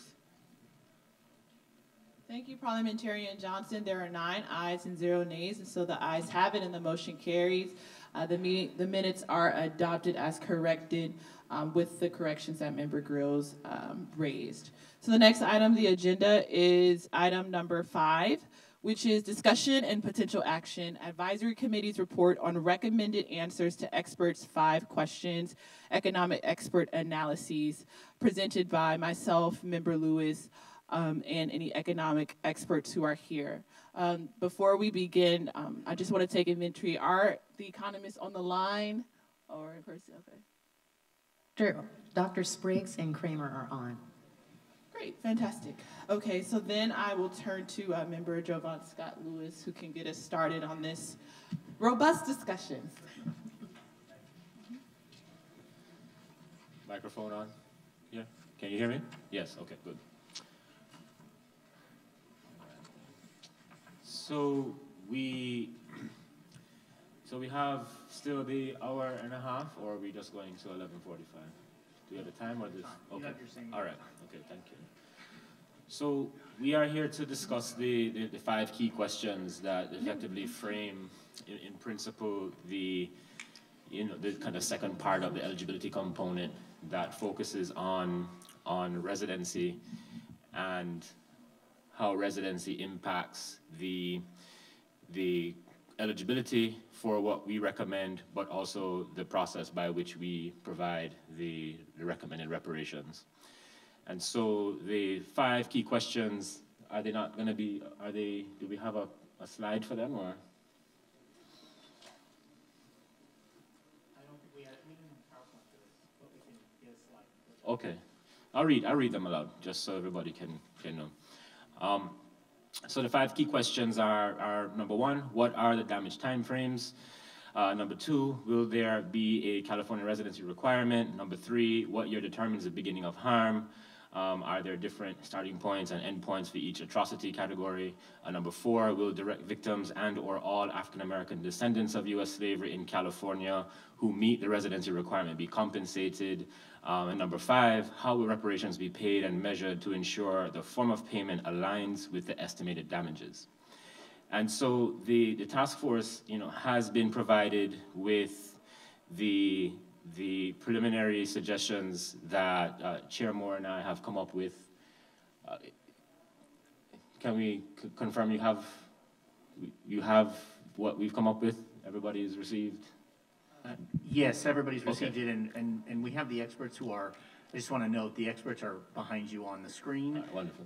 So that they know as well, and to introduce them to the public that those are the experts. Okay, so we have on the screen right now, good morning, sir, Dr. William Spriggs, and I believe also Dr. Thomas Kramer is with us as well. Video is not working. Okay. And so the damage timeframes are organized or concerned with the 5 areas of harm that we have determined are appropriately responded to through financial compensation, or that which can be, calculated to provide financial compensation. And those are unjust property takings, the devaluation of black businesses, housing discrimination, mass incarceration, over-policing, and health harms. And so the recommended timeframes for the first, unjust property takings, will be the period from 1900 through to the present. The timeframe for the devaluation of black businesses is 1900 through the present. Housing discrimination has been determined to be, in principle, the period of redlining from 1933 to 1977, but there is consideration for expanding that scope from 1900 to the present. The period of mass incarceration over policing from 1970 to the present, and then the period of health harms from 1900 to the present. And so, to explain part of the rationale for some of these timelines, we have to understand that those timelines are primarily informed by available data, right, to establish and therefore calculate the harms experienced by the eligible community. And so it's important for us to recognize, in fact, that we know that harms are ongoing. We know that harms have existed prior to some of the dates that I've just read aloud. But in order to have a feasible and a legitimate financial baseline or basis for a financial rationale, we have to rely upon what the available data are to this point. So I will invite the economic experts to kind of, expand upon that if they feel appropriate, and if it's helpful, to help explain the methodology behind coming up with the calculations for these five areas. Madam Chair, before we deal, Doc, for these specifics, I wish to say, if we are historically on point and accurate, the harm began. The harm began when Peter Burnett became governor of this state. I think it ought to be in our document, who was an arch racist, and throughout his trek across the Oregon Trail, came to these parts with his mean, racist, arrogant, bigoted attitude toward blacks. When he settled that town up in the Oregon Territory, Germantown, his first effectual act of business was not how a cabin should be built, not how a road should be built, but it was an ordinance that no blacks or mulattoes would be permitted to settle in that town. And if they were caught there, they would be beaten every 6 months until they left town. And when he led that wagon train down here to California in 1848, and settled up there around Suttersfield, got involved in politics and emerged to become the first governor of this state. Again, his first official act of business was an anti-black measure, that no blacks would be permitted to settle in California at all. Thank God it didn't pass. But he wouldn't stop there. His insanity and his meanness continued. For he was slick and sleazy enough to get on the state Supreme Court and win that case, the civil rights case of the West, got to the court involving R.C. Lee from our native state of Mississippi, who was brought here, enslaved by Charles Stovall. Long short of it is, friends, is that this man, Peter Burnett, still had it in his bones that he was on the side of the minority and voted to send R.C. Lee back to Mississippi as an enslaved person, though California was, in 1850, entered into this union as a free state. Why did I saddle this history? The groundwork was laid. The body politic was put in place to be mean to black folk. And you talking about today, when even those other folks are saying they don't want our history to be studied because it would make the children feel bad. How do you think black children feel bad, too? Knowing that this state in which we reside today, from Jump Street, Ground Zero, was mean as hell to black folks.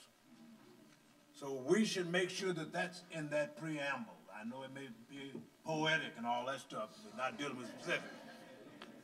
But it ought to be there so that the record will be on high and we will tell the whole truth. Nothing but the truth. So let us be truth tellers and lay that foundation that this state has always been in this political sentiment anti-black. And that's why today we are down to about 6% of this population, because foundation was laid from the beginning. To use the word of Abraham, it was stamped from the beginning. And we've never wiped it out. We've never exercised it. This demon of anti-blackness from the psychic, the emotions, and the politic of this state. Thank you, Dr. Brown. And can I ask a question? I'll just say that, so tomorrow we're going to go through this consolidated list of proposals. So as you all know, just to give context, each of the different task force members, we serve on different advisory committees where we are tasked with coming up with proposals that correspond with each of the chapters in the report. And so at our December hearing in Oakland, we started to kind of report back on those advisory committee preliminary proposals. I'm on the committee for enslavement, and in December, Dr. Brown raised the same issue around, we need to include a censure of, the first elected governor of the state, Peter Hardeman Burnett. And so many different people around the task force gave advice on the different advisory committees report backs. And so I just wanted to give assurance that from December until now, you'll see an updated from my committee, for instance, on enslavement, where I updated, hearing from Dr. Brown's feedback that one of the proposals is the state of California has to give an apology for its role in perpetuating the institution of slavery. Given the feedback from Dr. Brown in December, I updated that proposal to include that the state of California has to also, in that apology, publicly censure or admonish Peter Hardeman Burnett as the first elected governor of California. So I just wanted to put that out there. That's going to be discussed further tomorrow, but I wanted to get a clarifying question because on this agenda item that we're discussing today, this is the advisory committee on economics, that me and Jovan Scott Lewis are on the committee for. And our task is to, answer these 5 questions posed by our 5-member economist team to ascertain what could reparations in the form of compensation or cash payments look like. And so one of the questions that we're posed to answer is, when does the harm occur? And so, me and Dr. Jovan Scott Lewis in our committee meetings, since December, we've been wrestling with that. Hearing public comment as well, where people are saying, for instance, housing discrimination. Housing discrimination is an ongoing harm. Why should the cutoff be from 1933 to 1977, for instance, right? Just kind of giving more context to this conversation. And so, as Member Jovan Scott Lewis was stating, we're trying to rework, hearing from feedback from task force members and members of the public around what these dates could be for the harm. And so I wanted to ask Vice Chair Brown, as of right now, as Member Jovan Scott Lewis stated, most of the harms, the year that the start year for all of these harms we're saying is 1900. I want to clarify, are you asking that we move the harm start date up to 1849, 1850, when Governor Peter Hardeman Burnett was the governor? Correct. That's when it started. Okay, thank you. Duly noted. Okay, I just wanted to get that clarification. Sorry, go ahead. Okay. No, that's helpful. And thank you for updating the public on your work with regard to the chapter on enslavement. And I think Dr. Brown, it's important that you provide this history about the first governor of the state, because it helps to explain exactly how, right, the harms that were initiated and then perfected against African Americans in this country during a period of slavery continue to be reproduced, right, throughout state formation over the development of the early years of this country. And so we shouldn't be surprised, right, that we're finding what we're finding in this state's history. Because with this one gentleman alone, Burnett, you see exactly how he has imported, right, the very racist principles, right, that governed other parts of this country into the formation of what was then the new state of California. So it's important that we understand exactly that the legacies that we're talking about are real, they're material, they're intentional, and they have always been policy-based, right? And so, in that same token, what the economist's job is to say, well, how can we calculate, right? How can we calculate that cost? And so we also understand, and there was a gentleman here earlier who, I think kindly gave a DNA kit to one of the audience members, right? His argument, thank you again, that was a very kind gesture. Your argument, sir, as you were talking was that, right, the denial of information, right, is a kind of harm. It is an injury. And we understand that one of the biggest harms, one of the biggest injuries has been the denial of African-American history, right? And the intentional snuffing out of African-American knowledge of self, right? Some of you know, right, I did research for nearly a decade in Tulsa, Oklahoma on the Tulsa Race Massacre, right? Within a week of the race massacre, the city of Tulsa engaged in a campaign to cover up everything that happened on those 2 days in 1921. The reason why they did that was because despite the racism that they happily engaged in, they knew that that racism, right, would in fact impact the bottom line, because Tulsa was a burgeoning oil economy. And nobody would want to come to Tulsa and do business if it had this reputation of being a site of racial unrest, right?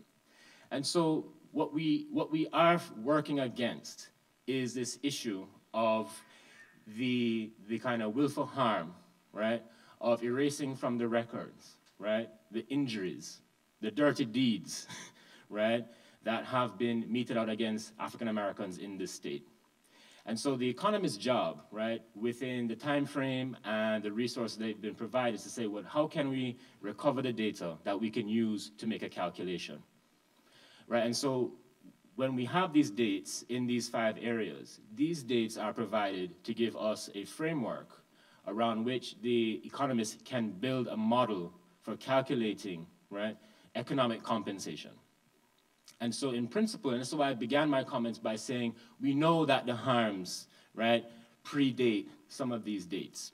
We know that the harms are ongoing, right? But part of the work is to find the data, right, to incorporate the data into, right, a verifiable calculation, so that we can provide figures, right? So that we can build a proposal around figures.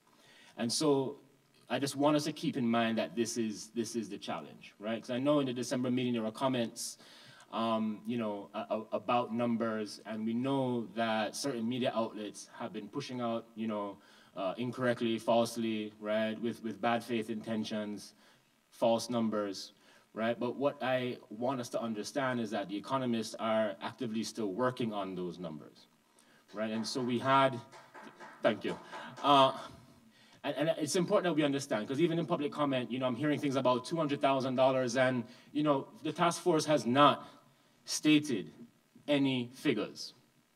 We have not done that. We're having that conversation literally right now so we can get to a point where once we have figures coming back from the economic experts, we can then present those figures to you with our authority. Now, again, and I clarified this in December, the number of $233,000, right, that had come up in some media discussions, that was a number that was a calculation based upon housing discrimination alone in the periods of 1933 to 1977, right? So I want to be clear. We're still working on it. We are here today to deliberate these 5 areas, right? These 5 areas will form the basis of the financial compensation that we will hopefully be recommending to the state.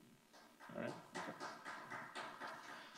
All right, so Drs. Spriggs and Kramer, again, welcome. I you know, would welcome if you want to provide a kind of update on where you are in this process, and if you want to, again, elaborate on some of the methodologies that you're using so that the public understands exactly, you know, how we're getting, you know, first of all, getting along, and how we are getting towards some of the figures that we will, you know, deliberate as a task force. Thank you, Dr. Lewis. We put in a series of data requests, and we're beginning to get responses to some of those data requests. We understand that the answer in the end may be that some of the data we would like to have may not be available. And then we will be in discussion with you, the task force, about alternatives we may pursue if we don't get the ideal data sets. But the state of the issue is that economists have gotten much better at understanding the causal implications of things like redlining, where we have gotten better at understanding where redlining occurred compared to where it didn't, and coming up with estimates of the decline in value for housing and the increase in segregation of African Americans specifically as a result of redlining, meaning that African Americans not only lost home value within the areas that have been redlined, but they also lost housing opportunities outside those segregated areas. And so we're able to come up with fairly accurate estimates of what did that mean for African Americans in terms of home ownership. These effects appear to dissipate over time because over time, absent redlining, absent overt discrimination in housing, absent those initial forces, some of these bad effects seem to decline. And so that's the sense of which we talk about where that portion of that type of discrimination seems to have gone away. That redlining is a local government function. The federal government gave local authorities the ability to create these maps, but they weren't federal maps, they were local maps. And so this is not the action of private developers. who put in place race covenants, upon which we know there's a high correlation with the redlining. These are the acts of the actual local government. So we're talking about that was a real harm. We know it was a harm. And we know it had this lasting impact over decades after these initial decisions, in part because discrimination remained legal beyond the initial action. So that's the type of thing we're doing. To your point earlier, what Dr. Brown raised is the sense, the further sense, that this was intentional, that this was not just an accident, that, oh, this so happened to Black people. There's the record that Dr. Brown is talking about to make clear that this was intentional. Many people would want to argue that, well, they just draw some lines and the lines just happen to correlate with where Black people lived or did not live. And that was an accident. But the historical record is important for understanding the sense in which this collusion within the marketplace had a real history to it. And that the more credible argument is that that redlining was something that was intentional, because the collusion had been taking place for, as Dr. Brown documented, from the inception of California. So this became another instrument of that collusion. You pointed out some other areas that we know are the results of segregation in healthcare, the disproportionate over-policing of Black people. We have, in economics, growing studies and evidence of the impact on the community, not just on those who are incarcerated, but the act of incarceration has impacts on those not incarcerated.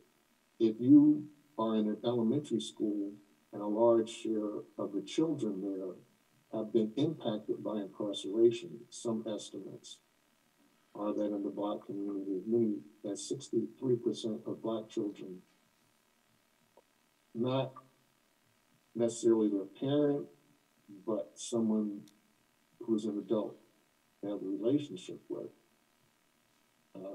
uncle, granduncle, that close to 63% of Black children are affected by this disproportionate incarceration. And if you are not the subject of a mass incarceration, if your family never experienced it, there is still an impact that this affects performance in that school when it is subject to high levels of children who have had to endure this disparate impact. So we have estimates that have been developed to show these community impacts, so that this disproportionate burden placed on Black community, and we have the clear evidence of disparities in sentencing that point to a racial component that, as Dr. Brown documents, fulfills this history of some intentionality, that this isn't just a happenstance. And we have estimates to show that there's a community impact. So this is how we're proceeding. We're proceeding on a body of literature that is developed that show these impacts go beyond specific individuals who could prove that they were the victims to the community at large. And that's why we're asking for additional information so that we can implement these models And as I indicated, we're beginning to receive the information, and we hope to get further responses. Thank you, Dr. Spriggs. Yeah, and may I add to what Dr. Spriggs just said, or basically reiterate? I also agree with Vice Chair Dr. Brown's comment that the injustice started much earlier with California statehood and anti-blackness, as he described. But what we're trying to do with our calculations is staying conservative and having harms that were definitely due to the state of California, where we can demonstrate that. And that means we have to, with data availability and so on, to cut out a few pieces of that overall injustice. So our estimates will be low. They will be underestimates of the total effect of discrimination, but they will be specific to the state of California.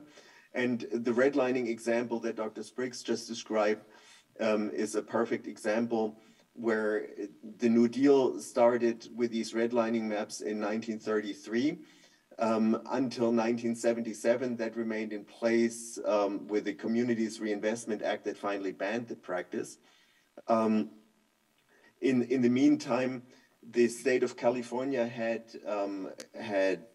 perfect discretion on how to apply these laws, and did not do anything to ameliorate the effect of redlining on African American residents. So we can take that time period and the housing discrepancy within that time period to estimate the damage to African Americans in California.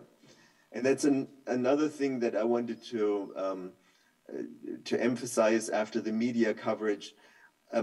I think, and I'm not sure if the other experts agree, but I think that we estimate what the losses are to African Americans due to proven discrimination by the state of California, rather than estimating reparations, because that is, in my mind, more the task of the task force to determine what the reparations should be. We are calculating the losses to African Americans due to these policies. A fine distinction, but I think it's important to state that. I don't know, Dr. Spriggs, if you agree or... Yeah, yes, I mean, we are not the task force. We don't pretend to be the task force. Our role is simply to be experts to you and give you what we understand to be the best in what economists have the ability to quantify in terms of the impact, the causal impact. It's not our job to determine how you use the information. It's not our job to tell you which harms to consider. Only we can say we don't know how to calculate some of the harms, or that we don't have data to calculate it. And we, in our meetings with you, have conveyed where we think we need the data, and there has been every cooperation to provide the data where the data exists.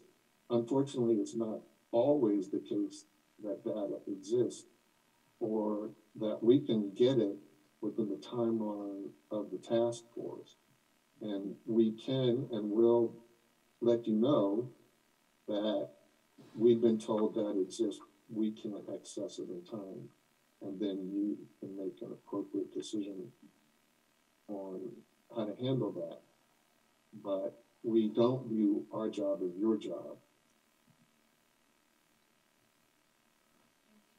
Dr. Brown, you had a comment? You're recognized. Thank you, Madam Chair, members of the task force. And please bear with me to make this point. Yes, we need exact data to make the case. However, there are flashpoints of timelines that indicate specific harm and damage was done to black people. One, in the Bay Area in 1858, April the 13th, over 850 blacks got on a ship, the Commodore, to resettle on Victoria Island at the invitation of Governor Douglas. Why were they leaving? They were leaving because blacks could not get housing, you couldn't serve on juries, there was no schools for us. It was horrible. Fast forward, another flashpoint, the so-called redevelopment. It began in 1948 with Justin Herman and Alioto. It was then that blacks were pushed out. They didn't have to leave, they were pushed out. And that redevelopment agency drained the economic base of black folks in San Francisco, where we had the largest number of black people back in the day. After World War II, that is a definite point in history where you can get definite data. And then come on up to the 90s. What happened in South Central Los Angeles when our communities were gentrified? And the gentrification didn't start with just the local community. It started up at the top when the immigration department of this country was so racist that it opened the floodgates to other nations. And I'm not being xenophobic, not being nationalistic. I'm just talking about what I'm talking about. And consequently, we became victims of genocide. There was a one race that was pushed out while everybody else gained. Now don't tell me that's not harm to black people. Don't tell me that doesn't represent specificities. That indicates that the harms were done at specific times in which our communities were destroyed by public policy and not by just individual actions. I rest my case there, that there is every indication that we shouldn't let any senator, assembly person, or governor get by. Make sure our minds are always sharp and quick to call them out in which they did definite harms to us because of the color of our skin.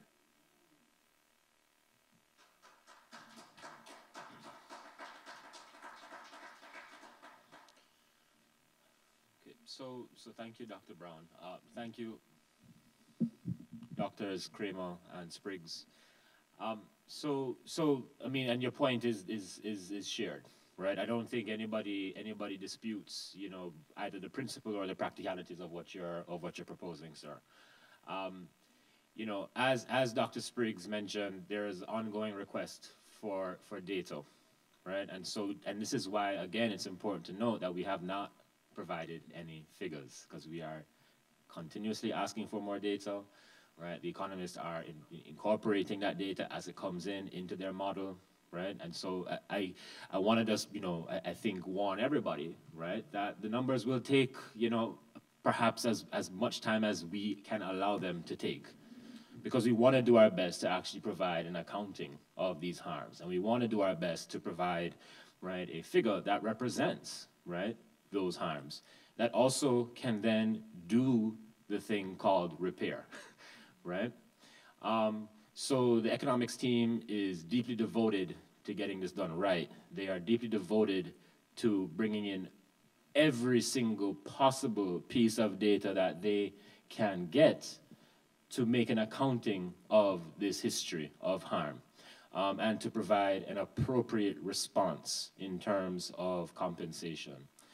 I think what we need to do as a task force is, and you've already added, I think, some much needed clarification to this first question, which is to say, okay, we can even bring back, the period of harms to, 1848, if you'd like, with an addendum saying that, well, within the scope of the life of the task force, the data that we were able to collect and model out represents the period from X date to X date. And again, this is ongoing. So as the economists continue to get data, these dates themselves will be updated, or in principle, they can be updated. So what we basically are asking for the task force today is to, in principle, understand what's happening, understand where we are with regard to question number 1 and the timeframes, and to provide any feedback. And then Dr. Brown has begun the process of providing feedback. Thank you, that's super helpful. And Member Montgomery Stepp has a question. Thank you.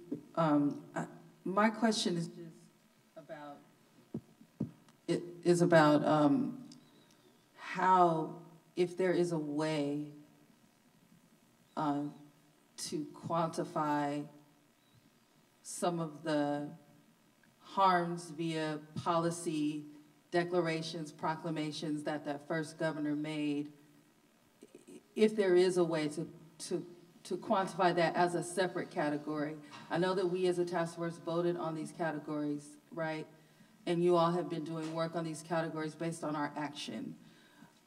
Is there a way to, I don't want to use the word buffer for each current category we have, but is there a way to provide a link through the information we already have that would increase the harm for the categories that we're working with? Because obviously what the governor did was a foundation for all of these other different things.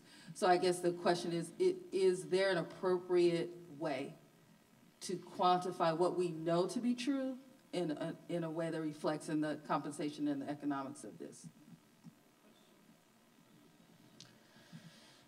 So I think Dr. Spriggs and Kramer would have to answer the question definitively. So what we should understand is what happened, right? Like, so how do we get to these 5 areas? So for the record, all of the areas that we identified, right, were up for a kind of economic calculation, right? So this is not just these 5 areas alone that we as a task force said, we only think these are the 5 areas that are, worthy of a determination of what an economic calculation should be for, say, direct compensation. Looking at the total sum of the nearly dozen areas, right, that we've identified, through the first year of our work, these 5 areas were the 5 areas that the economists said we can actually model, right, a kind of compensation-based framework around.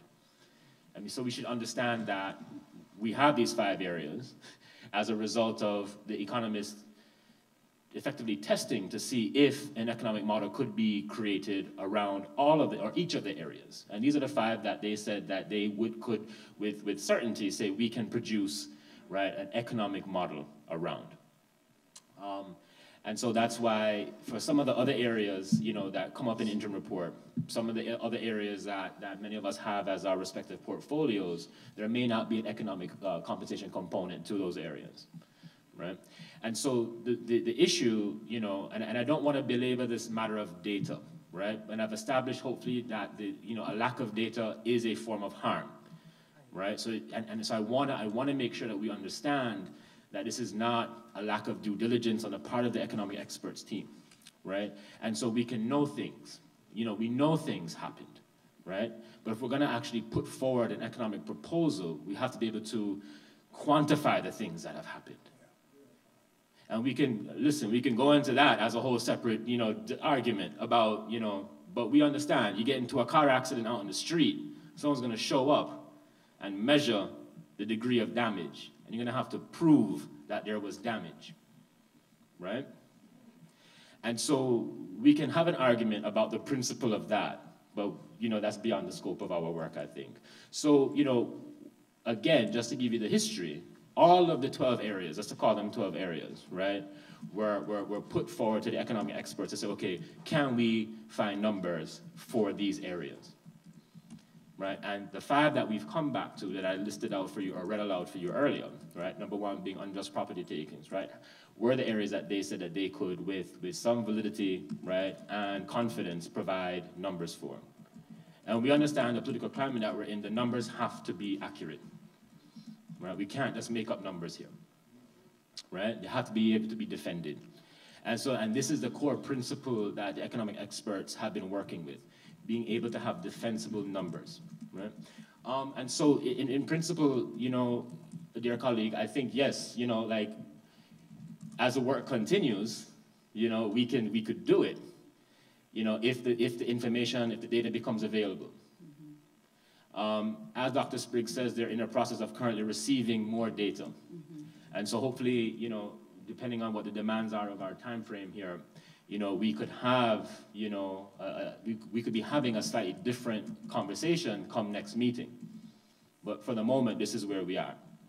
And so I think, you know, again, the feedback that we've gotten from Dr. Brown, you know, has already been, I think, very instructive, right? Which is to say that, you know, depending on where we end up with the numbers, right, with these timeframes, we do need to make very clear, right, that there is still an open-ended component to this, where we have to understand the actual beginnings of these harms, and to make a clear note that the actual time frame of harms, right, may be differently related to the time frame by which we can calculate those harms, right?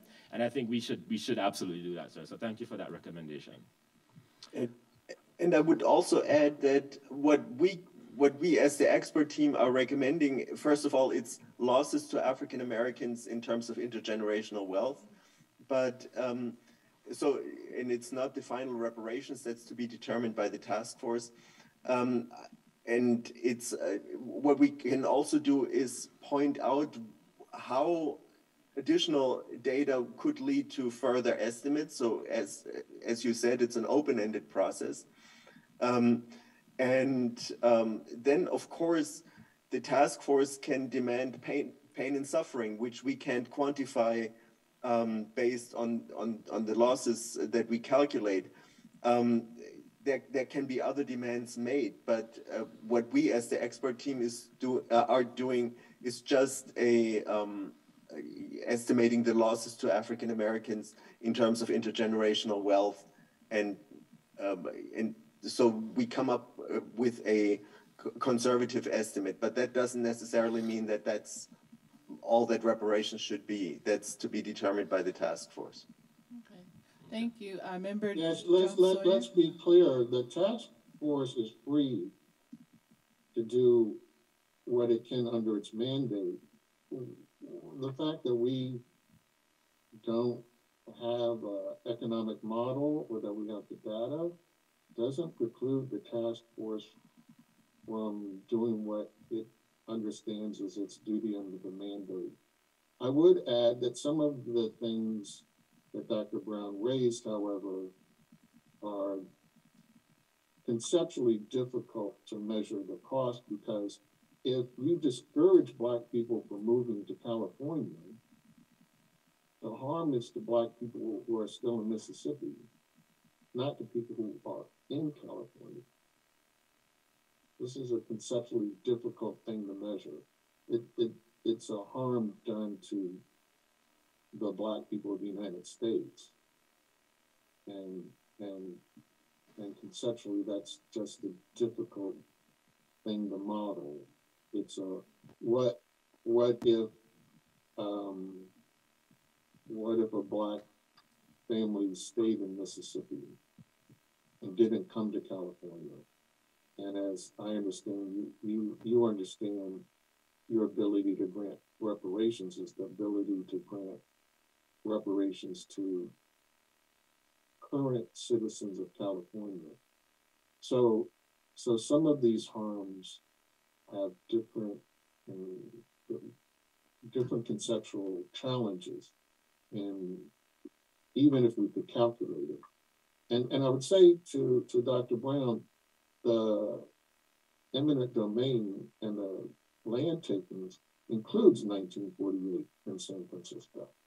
That's explicitly within what we think we can calculate. Okay, so we're going to go to Member Jones Sawyer and then back to Vice Chair Brown. Actually, this is a really good conversation. And what I don't want to leave out is just this whole discussion that I've been aware of for quite a while, something called epigenetics, that who you are is based on socialization. In the writings of Willie Lynch, In the Making of a Slave, it's about inculcating that whole slave mentality in just about everybody in this room, so that we cannot overcome who we are because it's embedded in our genes through years and years and centuries of prolonged slavery. Now, I don't know if this is, I know it's difficult for the economists because I know there's this left brain, right brain. I'm a left brain person where 1 and 1 can actually be 3, as opposed to the economists where 1 and 1 will always be 2. So I can understand how the economist versus kind of the socio-ecologist may not be able to come together. But I do know when Brown versus Board of Education and the early data that came out of what the social sciences did, where they would take a white doll and a black doll and ask kids what they thought of that. They used that in overturning separate but equal, because we all know it was separate, but it was never equal. It was always unequal. But they tried to train us to believe that it was the same. And so maybe we can not exclude the economists, but bring in some social scientists to come in, and maybe they have some data, or they have a methodology to quantify it, just like Thurgood Marshall and the others were able to find legal precedents to prove a social construct, to be able to take it into the courts and to prove that separate but equal was unjust. And ultimately, we got affirmative action and a lot of other things. And so maybe we need to also bring in some other social scientists in this discussion, working with the economists, because maybe we need to quantify that, because I firmly believe that a lot of the problems that we have now are within our genes, and we're going to have to do a lot to get it out of us, the way we behave. If you ever read The Making of a Slave, and some of the things that are going on now in this room and outside this room and with our community, those behavior patterns that the slave master used on us is still kind of prevalent today on us in our society right now. And so how do you reverse that? And maybe we even just have that conversation with the social scientists. How do you reverse centuries and centuries of oppression out of a people, so that we can then put that in our data and then be able to quantify it and then move forward. And so if there's a way we can quickly do it, I'm not talking about another year's study. It's something we can come back next month, maybe with someone that can give us some idea on how we can quantify that.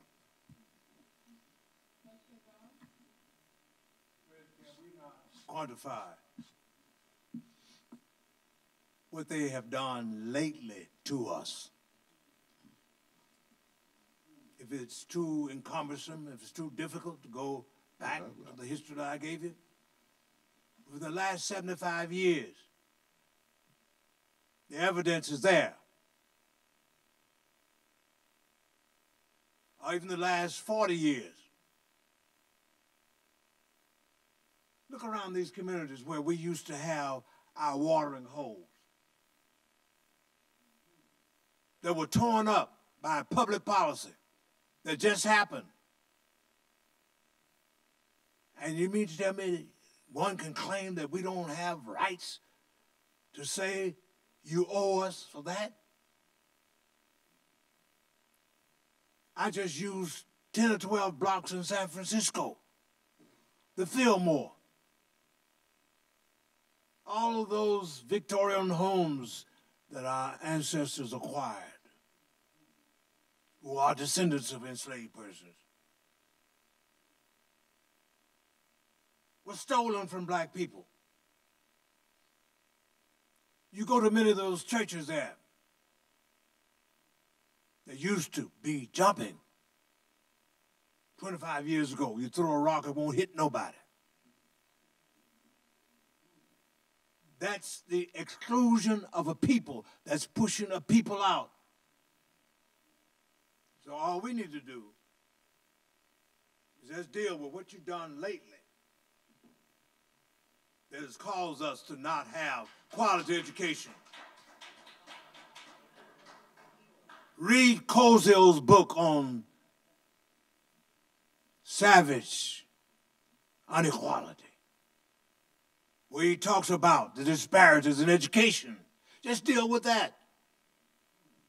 These schools in the inner city community over against those that are out in suburbia.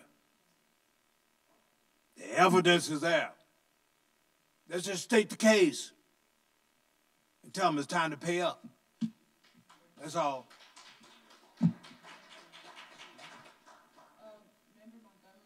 Then we'll turn to Member Lewis. Oh, and Brad. Just for this question and what has been brought forward by committee members as to the time frame for each atrocity that we're talking about, what I think is that we should land, I think I am okay with the recommendation with the understanding that the final decision is going to be up to us as to what we move forward to the legislature, and that if we want to look at other types of damage, damages, if we want to add, at the point where we have something that is solidified from the economists because they're going to do what they do, right? Which is why we brought them in. I think that is what we should do, at least to answer the first question here, that we have to settle on those time frames, and then understanding that we're going to have the power to do what we need to do at the end of the day. We just have to get there. So that's what I would suggest.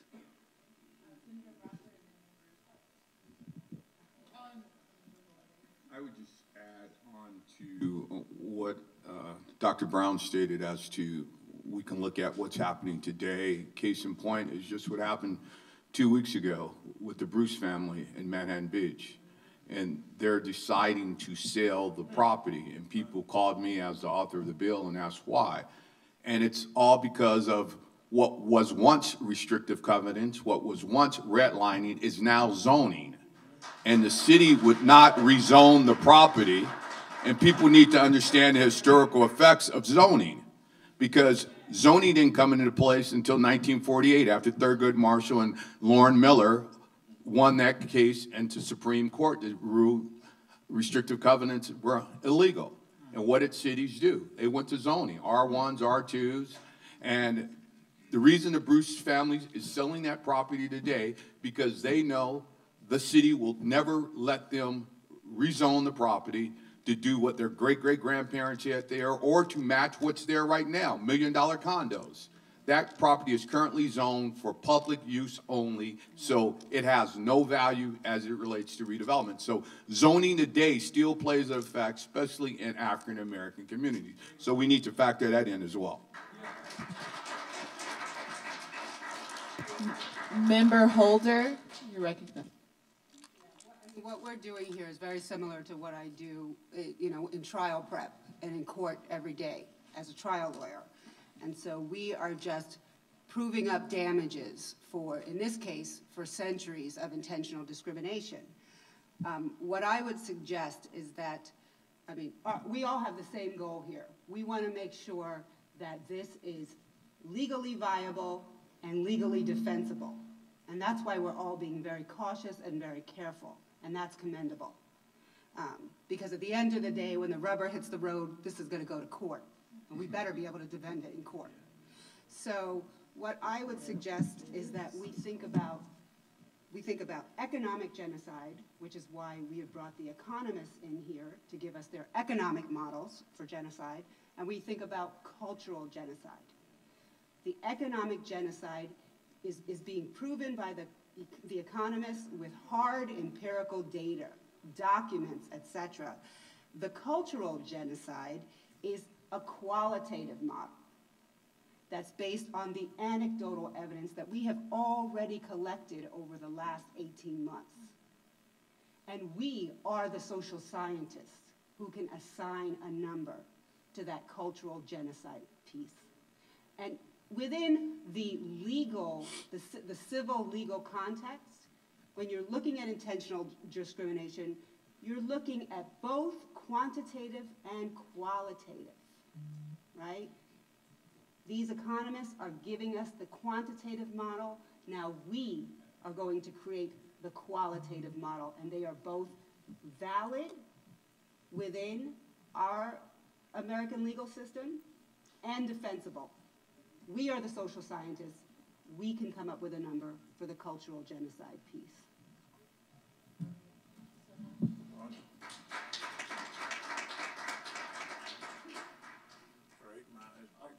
So we have 4 more areas to go over, but I told y'all last meeting we needed to have a whole day for this section alone, but people don't want to listen to me. That's all right. I'll be trying. So I want to respond to a few things. And what everybody has said is absolutely correct. You know, what I want us to understand is that if you go back to the Fillmore, if you go back to, you know, pretty much any black community, historical, contemporary in this country, in this state, you know, there is housing discrimination, right, that leads, you know, to some extent. So the things that you talked about, a lot of those policies began during this period that the economists have identified, right? So we're talking about the demolition of communities in North Oakland, right, near where I live. You know, that occurred as a result of the erection of the highway, right, which occurred as a result of the local execution of the 1956 Federal Highway Act.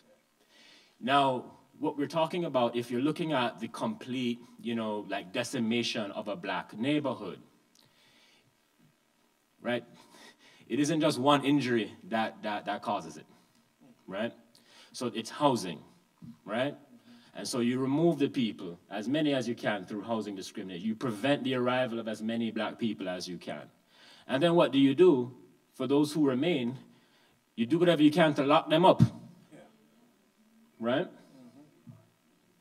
And for those who remain, you do whatever you can to deprive them of industry, right? To deprive them, right, of the ability to, to provide for their families. So if you look at the 5 areas, right, these 5 questions, right, what you have really is a kind of the, you know, it's not comprehensive, but what you have are some of the key components of the ecosystem, right, that we can think of as being the anti-black genocide that occurred in the state of California, right? Because if you're taking away property, right, the property that remains, right, fine. But then you have businesses, the commercial heart. So then you go away and you go about the business of devaluing those businesses, right? Then you take away housing. And then you lock the people up that remain, right? And then those who you don't get, you create a condition, an environment of environmental harms that makes the remaining population sick, right? Unable to work. So what I'm saying is that we have to understand, right, that we are dealing with a comprehensive program here. We have to also understand that this discussion is for the economic experts, right? There are corresponding chapters, right, to each of these themes. Right, within those chapters will be a figure, chapters of our recommendations will be a figure for each of these issues, alongside the complete discussion that we're having today, right? And as Member Holder mentioned, we do, and as Dr. Spriggs said, right, they're doing the calculations, right? We do what we will with the numbers, right? We can go ahead with the numbers that they provide, right? And we can go in any direction, right, with those numbers. So we can do that work. And and as Dr. Spriggs rightly said, they're not the task force, right? But the scope of work that we've provided them is to say, go out and see what you can calculate. They've come back and they said, this is what we can calculate, this is how, right? And so what we can do is in terms of economic recommendations, we can use those calculations as a starting point, right? We can use the numbers that result from those calculations as a starting point. And it's gonna be our job over the next few months, right, to correspond with what we believe is right for compensation. So I wanted to kind of just say that. And I think, you know, Member Bradford, you're absolutely correct, right, with this issue of zoning. The thing that we have to try and figure out is, okay, well, can we incorporate it? And so we can make these requests, right? And the economics team has been here all along asking for us to provide them requests. They've been begging for us to give them, say, can you go find this out? Can you go find this out, right? And to be fair, right, we've told them what we've told them, and they've gone away and they've done what we've asked them to do, right?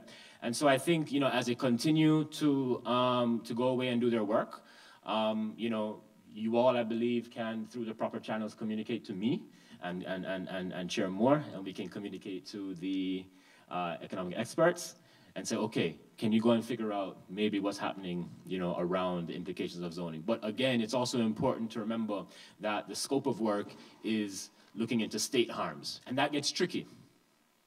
It gets tricky, right? You know, we live where we live. We understand when a new development, you know, comes to town, right? How does that happen, right? We understand that many of these things are public and private partnerships. We understand that sometimes policies create these loopholes or create just enough space, right? Just enough room, right, for something to effectively be legal, effectively be non-discriminatory in principle, in practice, but in principle, outright racist. And so I don't have a job in Sacramento, you know? But what I'm saying is that there are moments, and there will be a moment for us to actually, you know, I think broach those topics in our final recommendations. And I'll talk about it in a minute, but we also have to think about the relationship between, I'm gonna say, right, between the state project for reparations and the federal project for reparations, right? We have to make sure that we are actually, I appreciate that. That it was like 2, yeah, all right. I'll take what I can get. It's been a, you know, all right. No, that's fine. But, you know, Dr. Webber, in the beginning of today, I was listening to her very carefully. She was telling us exactly what is what, right? And there is an end goal here, right? That doesn't end in California, right? And I think we have to be very mindful of that as well as we go away and do our work, because also AB 3121 encourages us to, right, encourage a federal study and encourage federal reparations. So I want us to just be mindful of the pieces that we're putting together here. And I want to thank, you know, the economic experts for doing what they do with what we give them. I appreciate you. So I know we don't have a lot of time, but there's actually a bigger question that we need to ask and answer today. So again, you know, we have, you know, I've taken on board the comments. I've taken notes that the task force has provided. I don't think I need to bring a motion or recap or anything. The second question is, will there be a California residency requirement? The third question is, what year determines the beginning of harm? We've effectively, you know, discussed the third question, so I don't think we need to go over it. The fourth question is, will direct victims and or all African-American descendants of U.S. slavery in California who meet the residency requirement be compensated? And the last question is, how will reparations be paid and measured to ensure the form of payment aligns with the estimate of damages? And so I want us to move on to question number 2 and then skip number 3 and go on to number 4. And so Chair Moore and I, again, as the advisory group, recommended that there should be a California residency requirement. You know, Chair Moore, maybe you could say more about that in a moment, just about how, you know, that expectation comes out of AB 3121. The question, however, is within that, you know, around how residency should be determined in terms of the kind of experience of the state-sanctioned atrocity.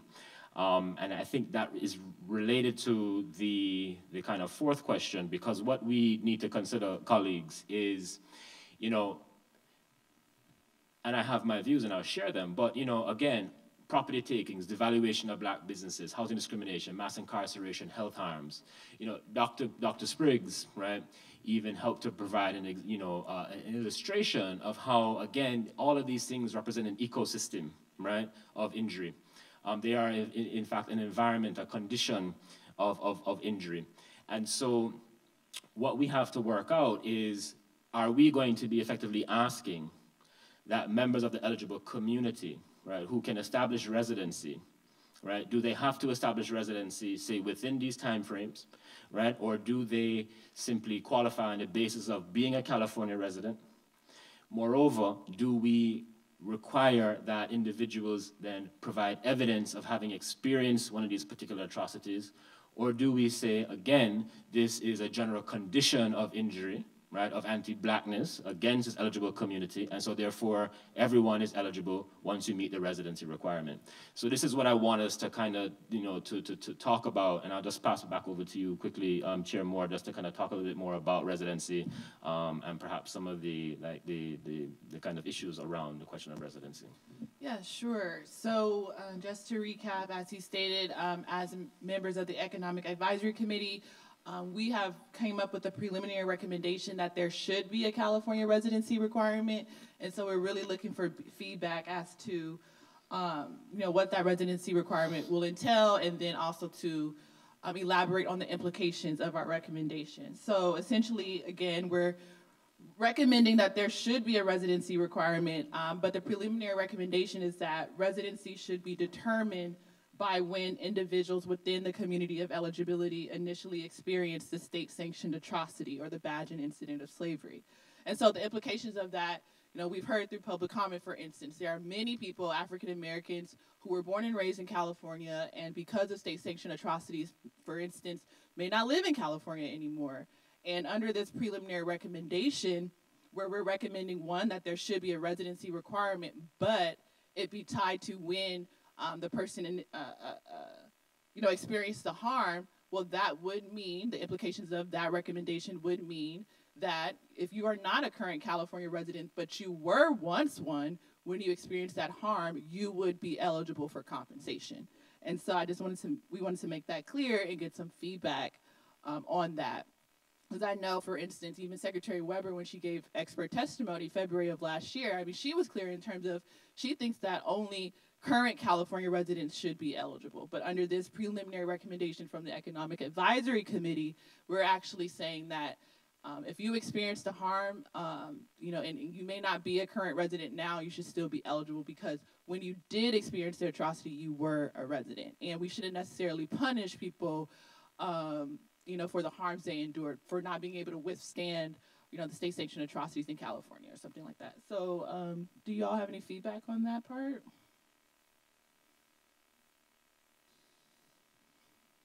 And then also, we have preliminarily came up with some recommendations for how do you determine residency. And, you know, conversations are, we want to keep it as broad as possible, because we don't want, you know, the burden to be very heavy for those who would be beneficiaries of this program. And so I won't list the entire or exhaustive list of different you know, records that we've pulled from, but most of them are, you know, public records like voter registration records, car registration records, organization membership records, real estate deed records, health department records, vital records, tax assessor records, county jail records, voting records, probate records, even obituaries, and utility bills, mortgage bills, genealogical evidence, etc.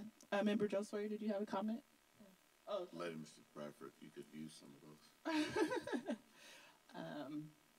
So, okay, that's pretty much it for that.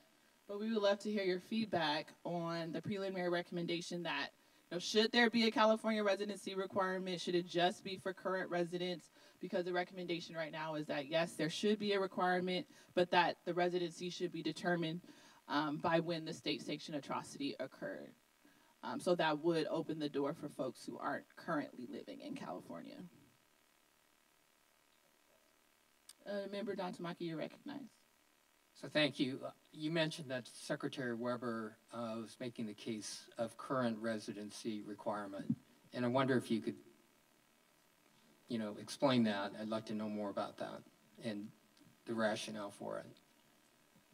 Yeah, just thinking back to her testimony in February of last year, when one of the task force members asked her opinion on it, essentially her opinion was that it should only be, closed to current residents because, the state of California, for instance, should the state be responsible for paying out compensation to folks who may not live in California presently? So that was essentially the argument for just keeping it to current California residents.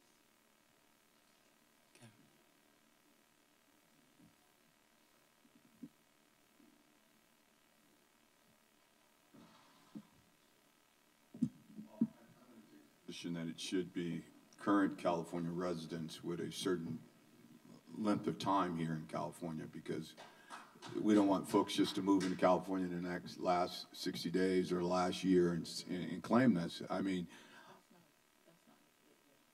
No, just to clarify. So the first question around what should be the harm dates, 1900 to present, and then we discussed that present would be the day that Governor Gavin Newsom signed the legislation, which would be September 30th, 2020. So just to illustrate it, let's say not housing discrimination, health harms. The first question that we came up with, the start and end date for health harms is 1900 to present being September 30th, 2020. Now the second part of the question is, should there be a residency requirement? So let's say, I'm a Black Californian, I left in 1982 or something like that. But I was in California from, since I was born to 1982, and I'm, however years old. The point is, can I still be eligible as someone who left the state, even though I was born and raised in California, because I fit within already that criteria of being harmed from 1900 to 2020. Hopefully, I know that wasn't that clear, but. No, I understand that, but I still think there needs to be some level of continuation of living here in California. And if you leave and you've been 20 years removed, even though you were harmed, I just think it opens up a can of worms that it's going to be really hard to wrap our arms around. So, yeah.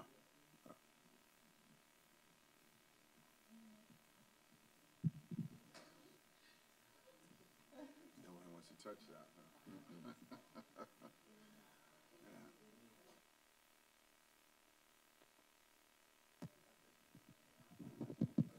This is not okay. There we go. I mean, can I compel my colleagues to give me their views on this matter? I would love to kind of just hear everybody's thoughts. You know what I mean? It's fine if, but so I appreciate that, Member Bradford. But it would be good just to kind of hear where we are, because just hearing one response isn't really enough for us to have a sense of which direction to go. And we're working this out. Yeah, this is not it's an open book test. Open book test. I know, but it's not an open book test. It's not an open book test, but it is. But so joking aside, and that was a very bad joke too, but it would be just, I think at this point we are getting to some really critical issues, and we do need everybody's, and it's fine to say, I don't really know, that's fine, it's okay. Or I need more information to form my opinion, but we do need, I think, a little bit more to work off of, from each other. But this is like one of the more major issues, so. Chair, if I could be recognized, I don't. Sorry, Member Montgomery Step, you're recognized. That's okay, thank you. I am thinking about as my boring self, I'm thinking about process. That's what I'm thinking about. And I'm thinking through what would be the most feasible to make this not the easiest, but the most efficient way to get to the most people. So a question about the recommendation, Chair Moore, that if we, so a California residency, I agree that should be a requirement. We did this, as we've talked about, Dr. Weber, with the vision was that this would eventually get to the federal level, right? So I think that the California residency is definitely, we should go that route. And would that would be as of the date that the bill was signed by the governor? Okay, so anybody that was a resident of California as of September 30th, 2020 would qualify. Is that, that's what I'm thinking. I'm also leaning toward a current California residents, or we could do, because as Senator Bradford just said, if you moved 30 years ago, that's just, I'm not denying that someone has experienced harm, but that is a long time to come back, especially when our ultimate goal is to get to the feds where everybody gets their reparations. So I am thinking that folks should be California residents as of September 30, 2020. And the only other thought process is if someone may be 5 years removed or 10 years removed. But that might add another wrench as far as process and being able to get through claims and actually get this, the reparations in whatever forms they come in out to people. So that's my feedback.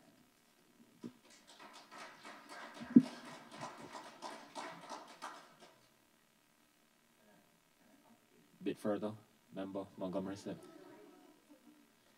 So, you know, a part of it is, okay, so September 30, 2020, but then would you then therefore be eligible for all of the harms that have occurred up until that point? So meaning, do you then have to prove that you were resident on September 30, 2020, but then also a resident, you know, on September 30, 1965, right, to qualify for housing discrimination? And then, or resident, in 1980 to qualify for, compensation around the harm of mass incarceration. So the question, either way, you have to kind of prove a couple of things. Sure.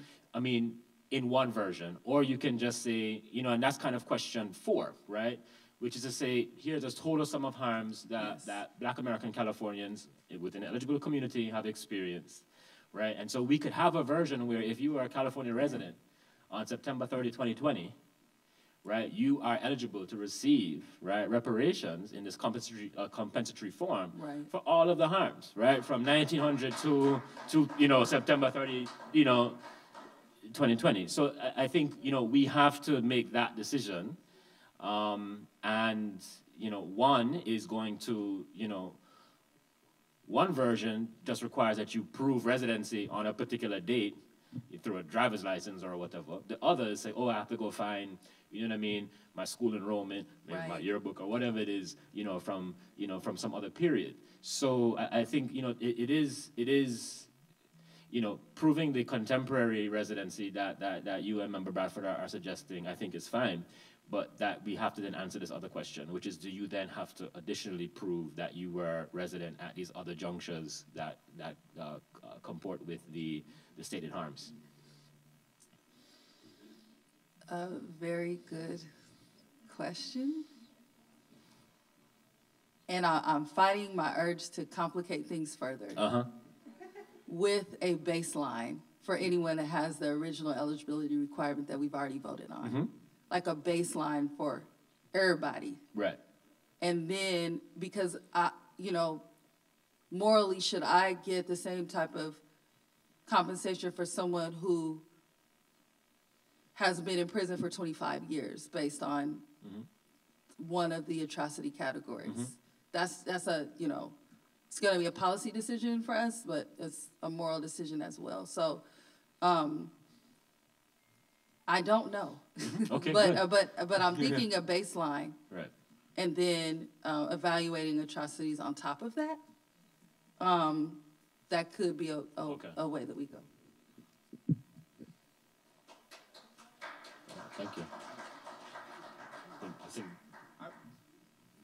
Yeah, I would agree. There has to be a minimum baseline. I don't know what that number is, but I would definitely, if I was making the decision, at least 20 years of residency here in the state of California, at least that. So as of when the bill was signed, you'd at least be here at least 20 years, have gone to school, have, served in the military or something that tied you here for more than a week,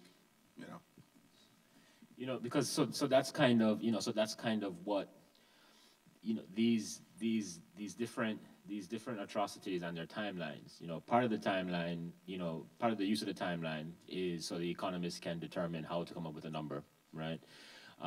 We have the option of using those timelines to then further determine eligibility, further refine eligibility, right? Or we don't have to use those timelines in that way. But what we do have to do is determine, what the residency requirement is. So a baseline, I think, I don't know how things work at your end of the process, right? So, what rationale would you then say could support 20 years, right? I can understand a rationale that says we have these 5 atrocity areas. If you establish that you're a resident, if you've lived here, from 1940, in principle, you would, using that model, you would qualify for compensation based on all of the atrocity categories. If you moved here in 1990, right, then you qualify for a subset of them. So I can understand that rationale, but I think it would be helpful to understand, so what is the determination of a baseline? And how do they then relate to the atrocities that we say that we are going to be providing, this financial compensation as reparations for? Girls, you recognize. Can you cut my mic on? Thank you. I think I have more questions and conundrums than I have answers. We're working them out. And so I'll start with what is my baseline thinking. Which is, should there be a residency requirement? Yes. Then from there, it gets murky for me. So for example, how do we equate the depth of the harm with an arbitrary time period? Right, for example, the depth of my harm could be immense, but it may have happened in the last year because of California's ongoing policies and practices that discriminate against African Americans.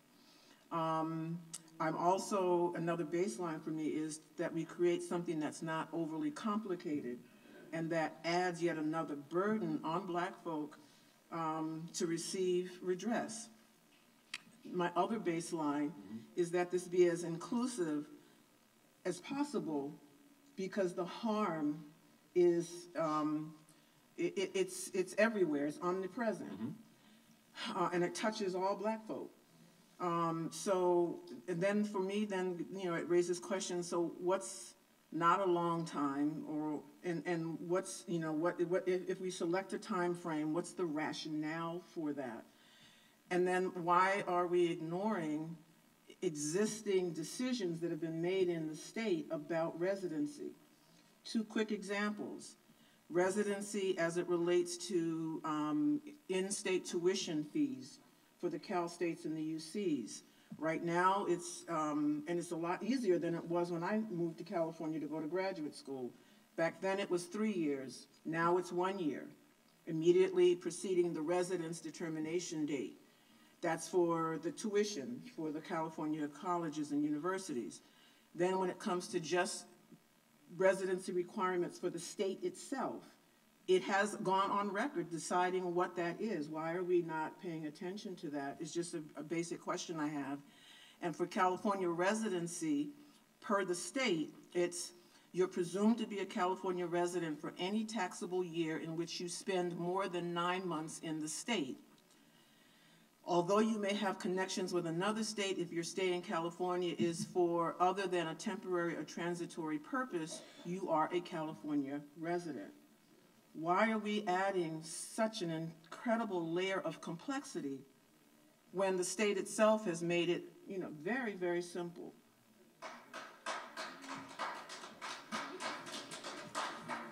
So to answer I think the state wants to count people as residents, for tax purposes, right? So I think they're very keen. So they say, yeah, 9 months, okay, that's enough, and I think, and I think, and I'm not necessarily advocating for that. I'm asking the questions, right, to kind of to get us somewhere. But I think the idea of thinking about these particular time frames and qualification within them is to get to exactly what you talked about, which is the depth, right? Because if you were a resident, right, in again 1965, and you remained a resident from 1965 to the present, you can see the depth, right? It's in that list of things that we're talking about here, right? So, housing discrimination, property taking, mass incarceration, and you experience it as an environment of being a resident. And so I think, we are, Chair Moore and I were trying to respond to that primarily. We even went even further afield, like, well, what does it actually mean to be a Black Californian? You know what I mean? And like, how do you feel? Because you could live here for a decade and not really feel like you're a Black Californian, like you were formed by the state. And what drove that consideration, right? That's not what we're proposing, but what drove that consideration is that in principle, we're arguing that, right, to be African American, right, in terms of the eligible community means that you have a heritage formed by the history of enslavement in this country, right? And so that's what makes you, in fact, qualify as a eligible, as a member of the eligible community. And so we wondered if there was a similar kind of threshold, for belonging to the state, right? That was in our preliminary stages of considering like how to approach this. But we arrived at, eligibility within these time frames, effectively to try and get to this kind of depth of feeling, right? A kind of sense of place, if you will. And I think that's the reason why. Now, if it's complicated, I don't know. I think if you can, it's complicated by the fact of what you do with people who have left the state, right? So if you were gentrified again and again and again, and you left Oakland and you moved to Pittsburgh and you couldn't manage Pittsburgh and now you're in Reno, you know what I mean? How do you account for that? But I think, I don't know if the state, right, and its residency requirements actually, in my personal opinion, was crafted with the same principle, right, or with the same set of commitments that we have today, which is to say, well, how do we account for injury, right, to the experience of injury, to the formative quality of injury, for eligible Black Americans in this state. So I mean, that's kind of the thinking. So, but what I've heard is there does seem to be, growing consensus around a kind of like contemporary, residency requirement, the September 30, 2022, having been, having established residency, by that date. I think the question then, if we just hold that as a preliminary agreement, is should we then say, if you were a resident on that date, right, you qualify for the total sum of the 5 atrocities?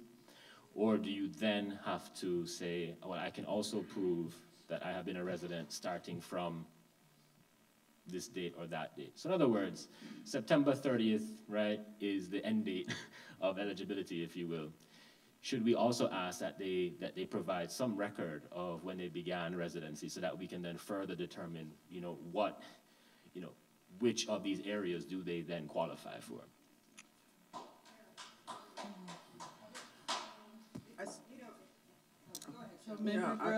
I was just going to say, I still think about our most vulnerable and what burdens we may place on them I think about, for example, the children in the child welfare system who may have a hard time establishing that.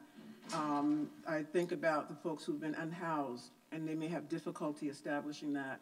I think about the folks coming out of the jails and the prisons who, you know, it's not an easy feat to get documentation just for the present, let alone for the past. So I'm always mindful of, you know, let's not do more harm or do unintended harm as we establish our criteria. Member Holder and then Member Tamaki. Yeah, I just wanted to respond to what you had said. I think when we're talking about a baseline, that already indicates that we're not talking about the specialized atrocity categories, right? That takes it out of the specialized atrocity categories and timeframes. So right now, in my mind, we're talking about residency for purposes of the baseline category. Does that make sense to you? Okay. And I would tend to agree that for purposes of the baseline category, we should keep it as simple as possible and keep it consistent with sort of legal conventions. So if the convention in California is that after 9 months you're a resident, then stick with that, because that way it seems less arbitrary. This is only for the baseline category. That's kind of how I see it. You know, it's just like the convention, for instance, is that you're an adult when you're 18, right? So I don't think that we should, you know, using that as an analogy, I don't think that we should then say, well, actually, for purposes of reparations, you're not an adult until you're this age. You understand as that analogy? So I would go with I would tend to agree with Dr. Grills about the residency requirement and keep it consistent with the state's conventions for residency. Okay,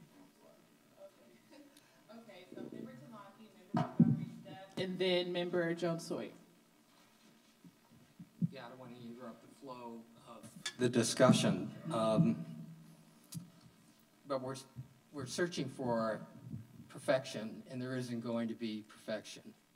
And it seems to me conceptually we're battling between two things. One is absolute justice and making it right, and the other part is making it simple and doable, but will also mean cutting people out. And so I don't have any answers, and I'm going to explain something that may or may not be analogous, and that's what our community did, Japanese Americans. So 120,000 people ended up in concentration camps. And in 1988, Congress did pass a bill for reparations. But the organizers and the strategists and the community had to wrestle with, I'll call it similar issues that we are wrestling with.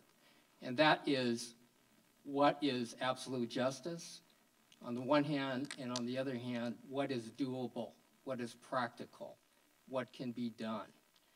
And so certain rules were imposed. For example, out of the 120,000 people that lost their businesses, they lost their houses, and some lost their lives, not everybody got compensated. And so the legislation, and I'm not saying that was the right thing to do, I'm just saying that's how it ended up, nor am I recommending that this task force do something similar. I'm just explaining basically how, in another part of history, how this was handled. So the law basically said that you had to be alive when the legislation passed. So if you died in the camps, and a number did, if you died before the bill passed, which was in 1988, you got nothing. Your heirs got nothing. The other issue was you had to be in the camp, so it was specifically tied to the harm. And so when the orders to report to detention camps came down in California and on the West Coast, there were a few that fled the state. They abandoned their homes. They abandoned their businesses because they didn't want to get locked up. And they went to Utah, they went to East Coast. They had to start all over. They lost everything. they got nothing from the reparations bill. They suffered the harm, but they got nothing. And so out of 120,000 people who were imprisoned, and again, I'm not drawing any equivalence whatsoever, but we're talking 4 years to 5 years in a concentration camp versus 400 years of enslavement, Jim Crow, and everything else. But just on this specific instance, out of 120,000 people, 80,000 received some form of compensation. And so it was a hard thing. It created huge controversy within our own community. But the principles that guided that was compromising between, I'll call it absolute justice. Absolute justice would have meant anybody harmed by this whole process should have been included. But that was balanced by what's doable, what's feasible, what can we get Congress to do? And so, again, I'm not saying that, looking back, I have regrets on people who were not included. I expect that we're going to have regrets here. But as this thing works its way through the process, and the ultimate process is the legislature, because they will have to determine basically not only with what is justice, but balanced against what is affordable, what's doable. And so I think our job is to at least shine a light on the harm, all of it, and it is enormous. I mean, the numbers we're talking about are big time. But in this first juncture, at least, now we're coming down to where the rubber meets the road and making practical, we call it baseline, sort of the main filter, the starting filter of who's eligible. And again, we're not the first group, this body is not the first group that's wrestled with this question. So I'm not offering any answers, but I'm saying it's a good process and it's necessary, but it won't be perfect, for sure. Thank you. That was very helpful, Member Tamaki. Member Montgomery Stepp, you're recognized, and we'll go to Member thank you so much, Chair. I just have so the September 30, 2020 date is a cutoff date. So if we were to decide on that, anyone that moved here and gained residency in the state of California under our eligibility requirements would not be eligible for compensatory reparations, or the amount.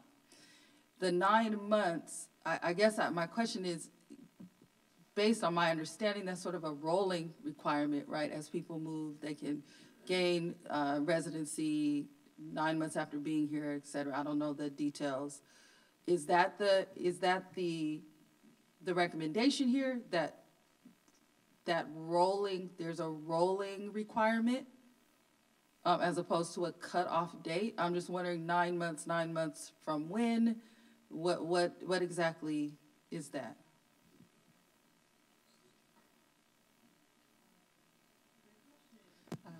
So I'll go to Member Jones Sawyer.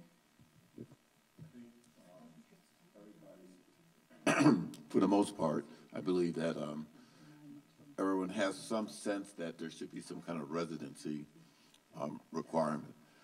The problem is implementation. Probably the only person on this entire committee, maybe, I'm pretty certain I can say in this room, who knows what it's like to have the public, an advisory group, or even a legislative group, then make a decision and then foist it on the bureaucracy to get it done. And then when it blows up, we're all mad at the bureaucracy. Like right now, who's going to administer all this? Who's going to decide, what department? I'm getting into the minutia of it. Who is going to do this? And who has the capacity to write the check? Is one group where the controller's office actually writes the check. There's another group that you'll have do something else in another group. That will happen then. And we don't have them in this room to help us decide on how to implement this. If you don't think implementation is really important, look what happened to EDD. we decided we're going to go ahead and do something to help every Californian during the COVID crisis. It was a disaster because we did not think it all the way through. Right now we have the task force, we're going to have the legislative, we're going to have the governor's office, and then we're going to tell a bunch of bureaucrats to get this done. And I think what you're hearing from here is how do we get this done?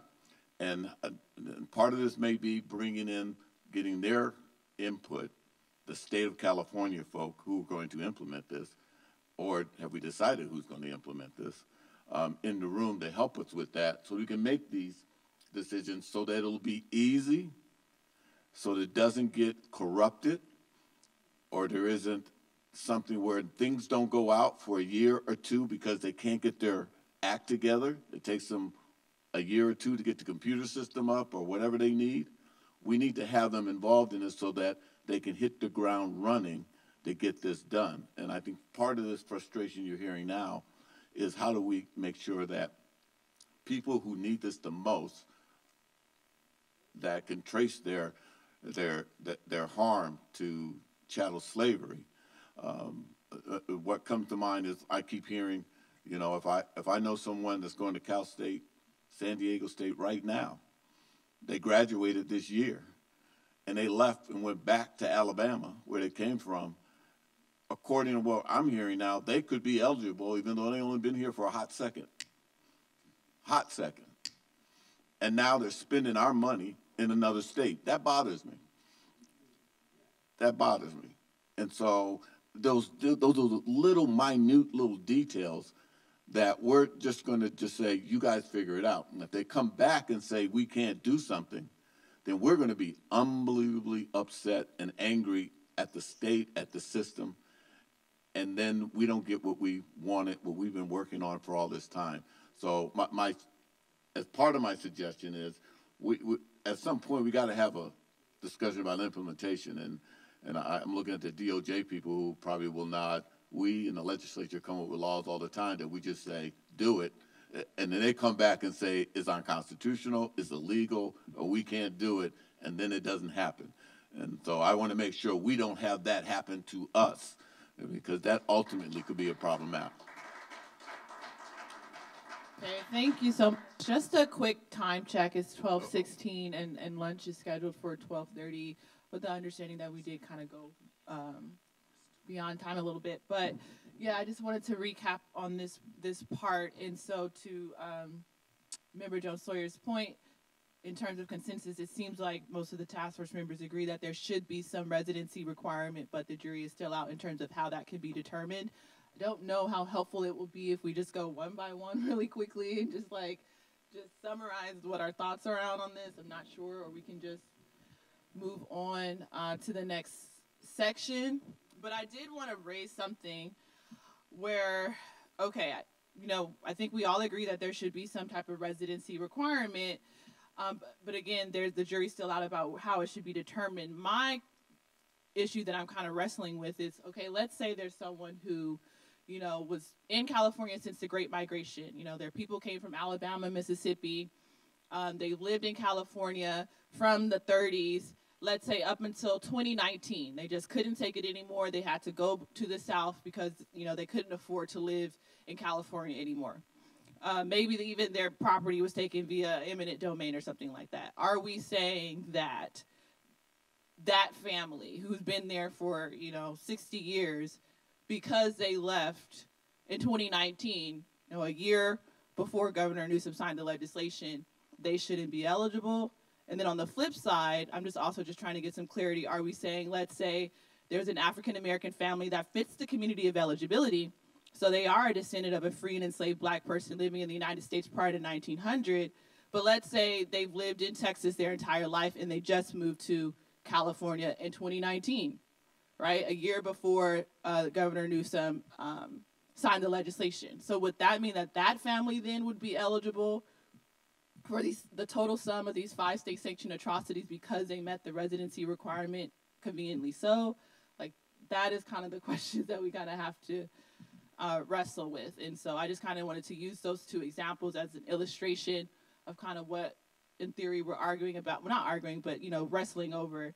And maybe if we do a round robin just to close this second question out, you know, task force members can say, should there be a residency requirement, yes or no? You know, how should it be determined preliminarily? And then maybe what are your thoughts around those two case studies that I just mentioned?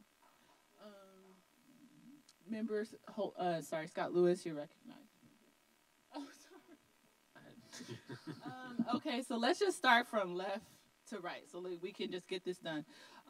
Member Grills, do you have any last thoughts on the second part of the question? Excuse me, Chair Moore. Yes, sure. You're recognized, Dr. Spriggs. Could you also get feedback from the task force on whether they're agreeing to the economic ecosphere, I think was the term used, or whether it's I am showing harm for the specific issue. So can you speak up? Is there an agreement that there will be a calculation based on an ecosphere, or is it that I demonstrate I have property and that's the fourth question. So we're not on that question yet, Dr. Spriggs. We're not on that question yet. We're still on number 2. The question you're raising is number 4. So we're getting there. Okay. We just want to wrap up question number 2. So Dr. Grills, do you have any closing thoughts on question 2 in terms of should there be a residency requirement? How should it be determined? Yes, I think I've already stated that I think there should be a residency requirement and how it should be established. I don't have a definitive answer, but my leaning is in the direction of something that is simple, that aligns with what's already on the books in California, and that includes, you know, whatever kind of relevant exclusionary criteria. So, for example, for the California residency requirement, whatever their reasons for doing it for tax purposes, it does state that 9-month period, but it also has a clause in there that states you don't qualify essentially if you came here for a transitory purpose, like to go to college in California. And so then that, you know, and again, it's because I want to make sure that this doesn't present an undue burden, doesn't leave it to the bureaucrats to interpret and end up with being a disaster, and that is inclusive as possible. Thank you, thank you. Member Montgomery Stepp. So yes, there should be a California residency requirement. I would say that if, you know, I understand the purposes of being consistent and definitely open to that. I think it would have to be a cutoff date if we did the September 30, 2020, and 9 months from that date would be fine, but not like a rolling requirement. Thank you. Senator Bradford? Yes, without a doubt, there needs to be a residency requirement, but I'm going to be careful in stating residency versus domicile. And our Constitution speaks to being domiciled versus a resident. And a domicile is a fixed location which you plan to return. So you have to be domiciled here. And because a military person who, you know, is from Texas and comes here, he's only a resident, but he's not permanently domiciled. So that's what I want to be clear, that we make sure that folks are domiciled here in California. Member Jones Sawyer. Residency, but I still don't think we've worked out all the details and clarity to make sure we get what we want and make sure it's so specific, as Dr. Weber said, that there's no ambiguity or no way that people can wiggle through and take advantage of this, and keep us from being able to take full advantage of it. Thank you. Vice Chair Brown? No comment. Okay, Member Holder? Yeah, I do agree that there should be a residency requirement consistent with what has already been outlined. And I do want to just get to your concern, Chair Moore, because I have the same concern as well, and I think it's valid. But I think, unfortunately, when you have to have standards that are consistent with conventions around these procedural issues, some people are going to get it's going to be unfortunate for some. I mean, I don't like to think that there's people who may have lived in California for 80 years and then left, you know, right before the legislation passed, and they're not getting anything. But the bottom line is, all Black people have been harmed in this country, and harmed in very, very similar ways. So if someone ends up getting a quote-unquote windfall because they moved here just a few years ago, well, if they're Black, they were harmed wherever the hell they were anyway. So I'm not really that worried about it. You know, and for those unfortunate people who did leave the state after living here and suffering this particular state harms for many years, our hope is that the federal government will be backed into a corner where they have to deal with that harm. Thank you so much for addressing my concern, Member Holder. Member Tamaki, you're recognized.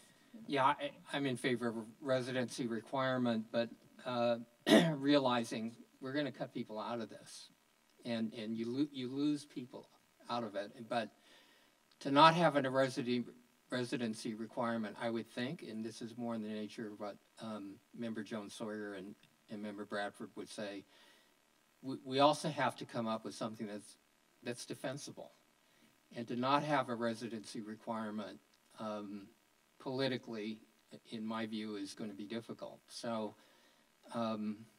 again, I'm informed, too, of what our own community and the hard choices we had to make. So residency requirement makes sense, but there are some gross injustices within that we're buying into. And I don't know how those might be fixed or if they can be. But that said, I think it makes sense to have a residency, requirement.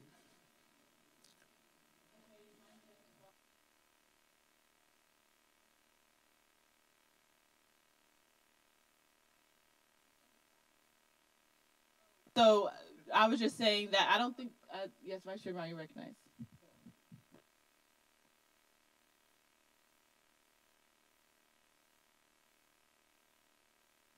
Somebody want to throw a brick at me for saying that, but I'm going to say it anyhow.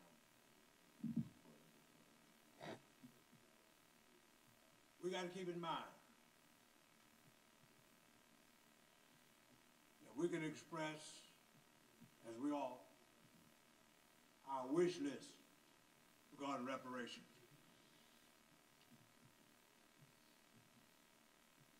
And we also be conscious of the reality. The reality. If anything's going to happen,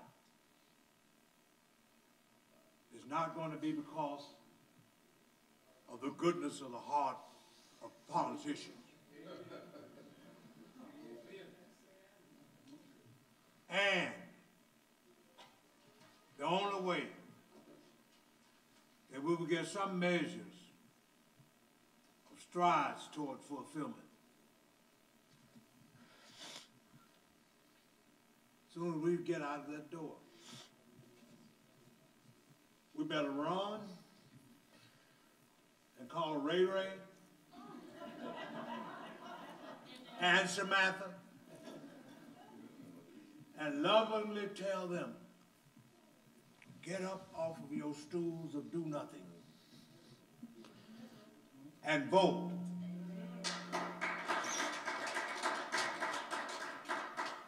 Remember, the reality is we are only 6% of this population, and the enemies are still out there. And that man who just got that gavel in that house is really right down there in a place called Bakersfield.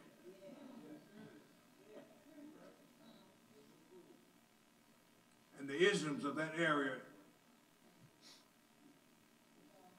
is in his bones, his soul, his mind, and his comrades. And that's the same area where in 1908, a black Baptist preacher named Allensworth tried to establish a Tuskegee here in the West. But they poisoned that water and redirected that railroad track. And now the dream of Allensworth became a nightmare. And it's just a park down there. So we got to get busy. We got to convince folk. We got to lobby. And we got to make sure that some force or some good God changes the hard-hearted folks in this state and this nation. They haven't even got a commission established yet nationally. So don't build up our hopes if we have not been working hard. But Frederick Douglass says there's no progress without agitation and work. I thought I'd better just lovingly, respectfully say that to you.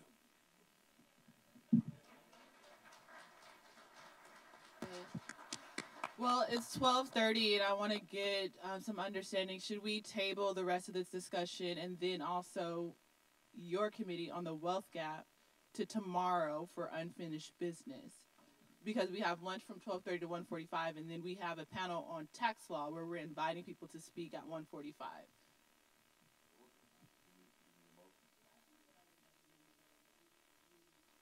Table some of the other discussions that, aside from, we do have people who are scheduled to come here, but we also have other discussions later on.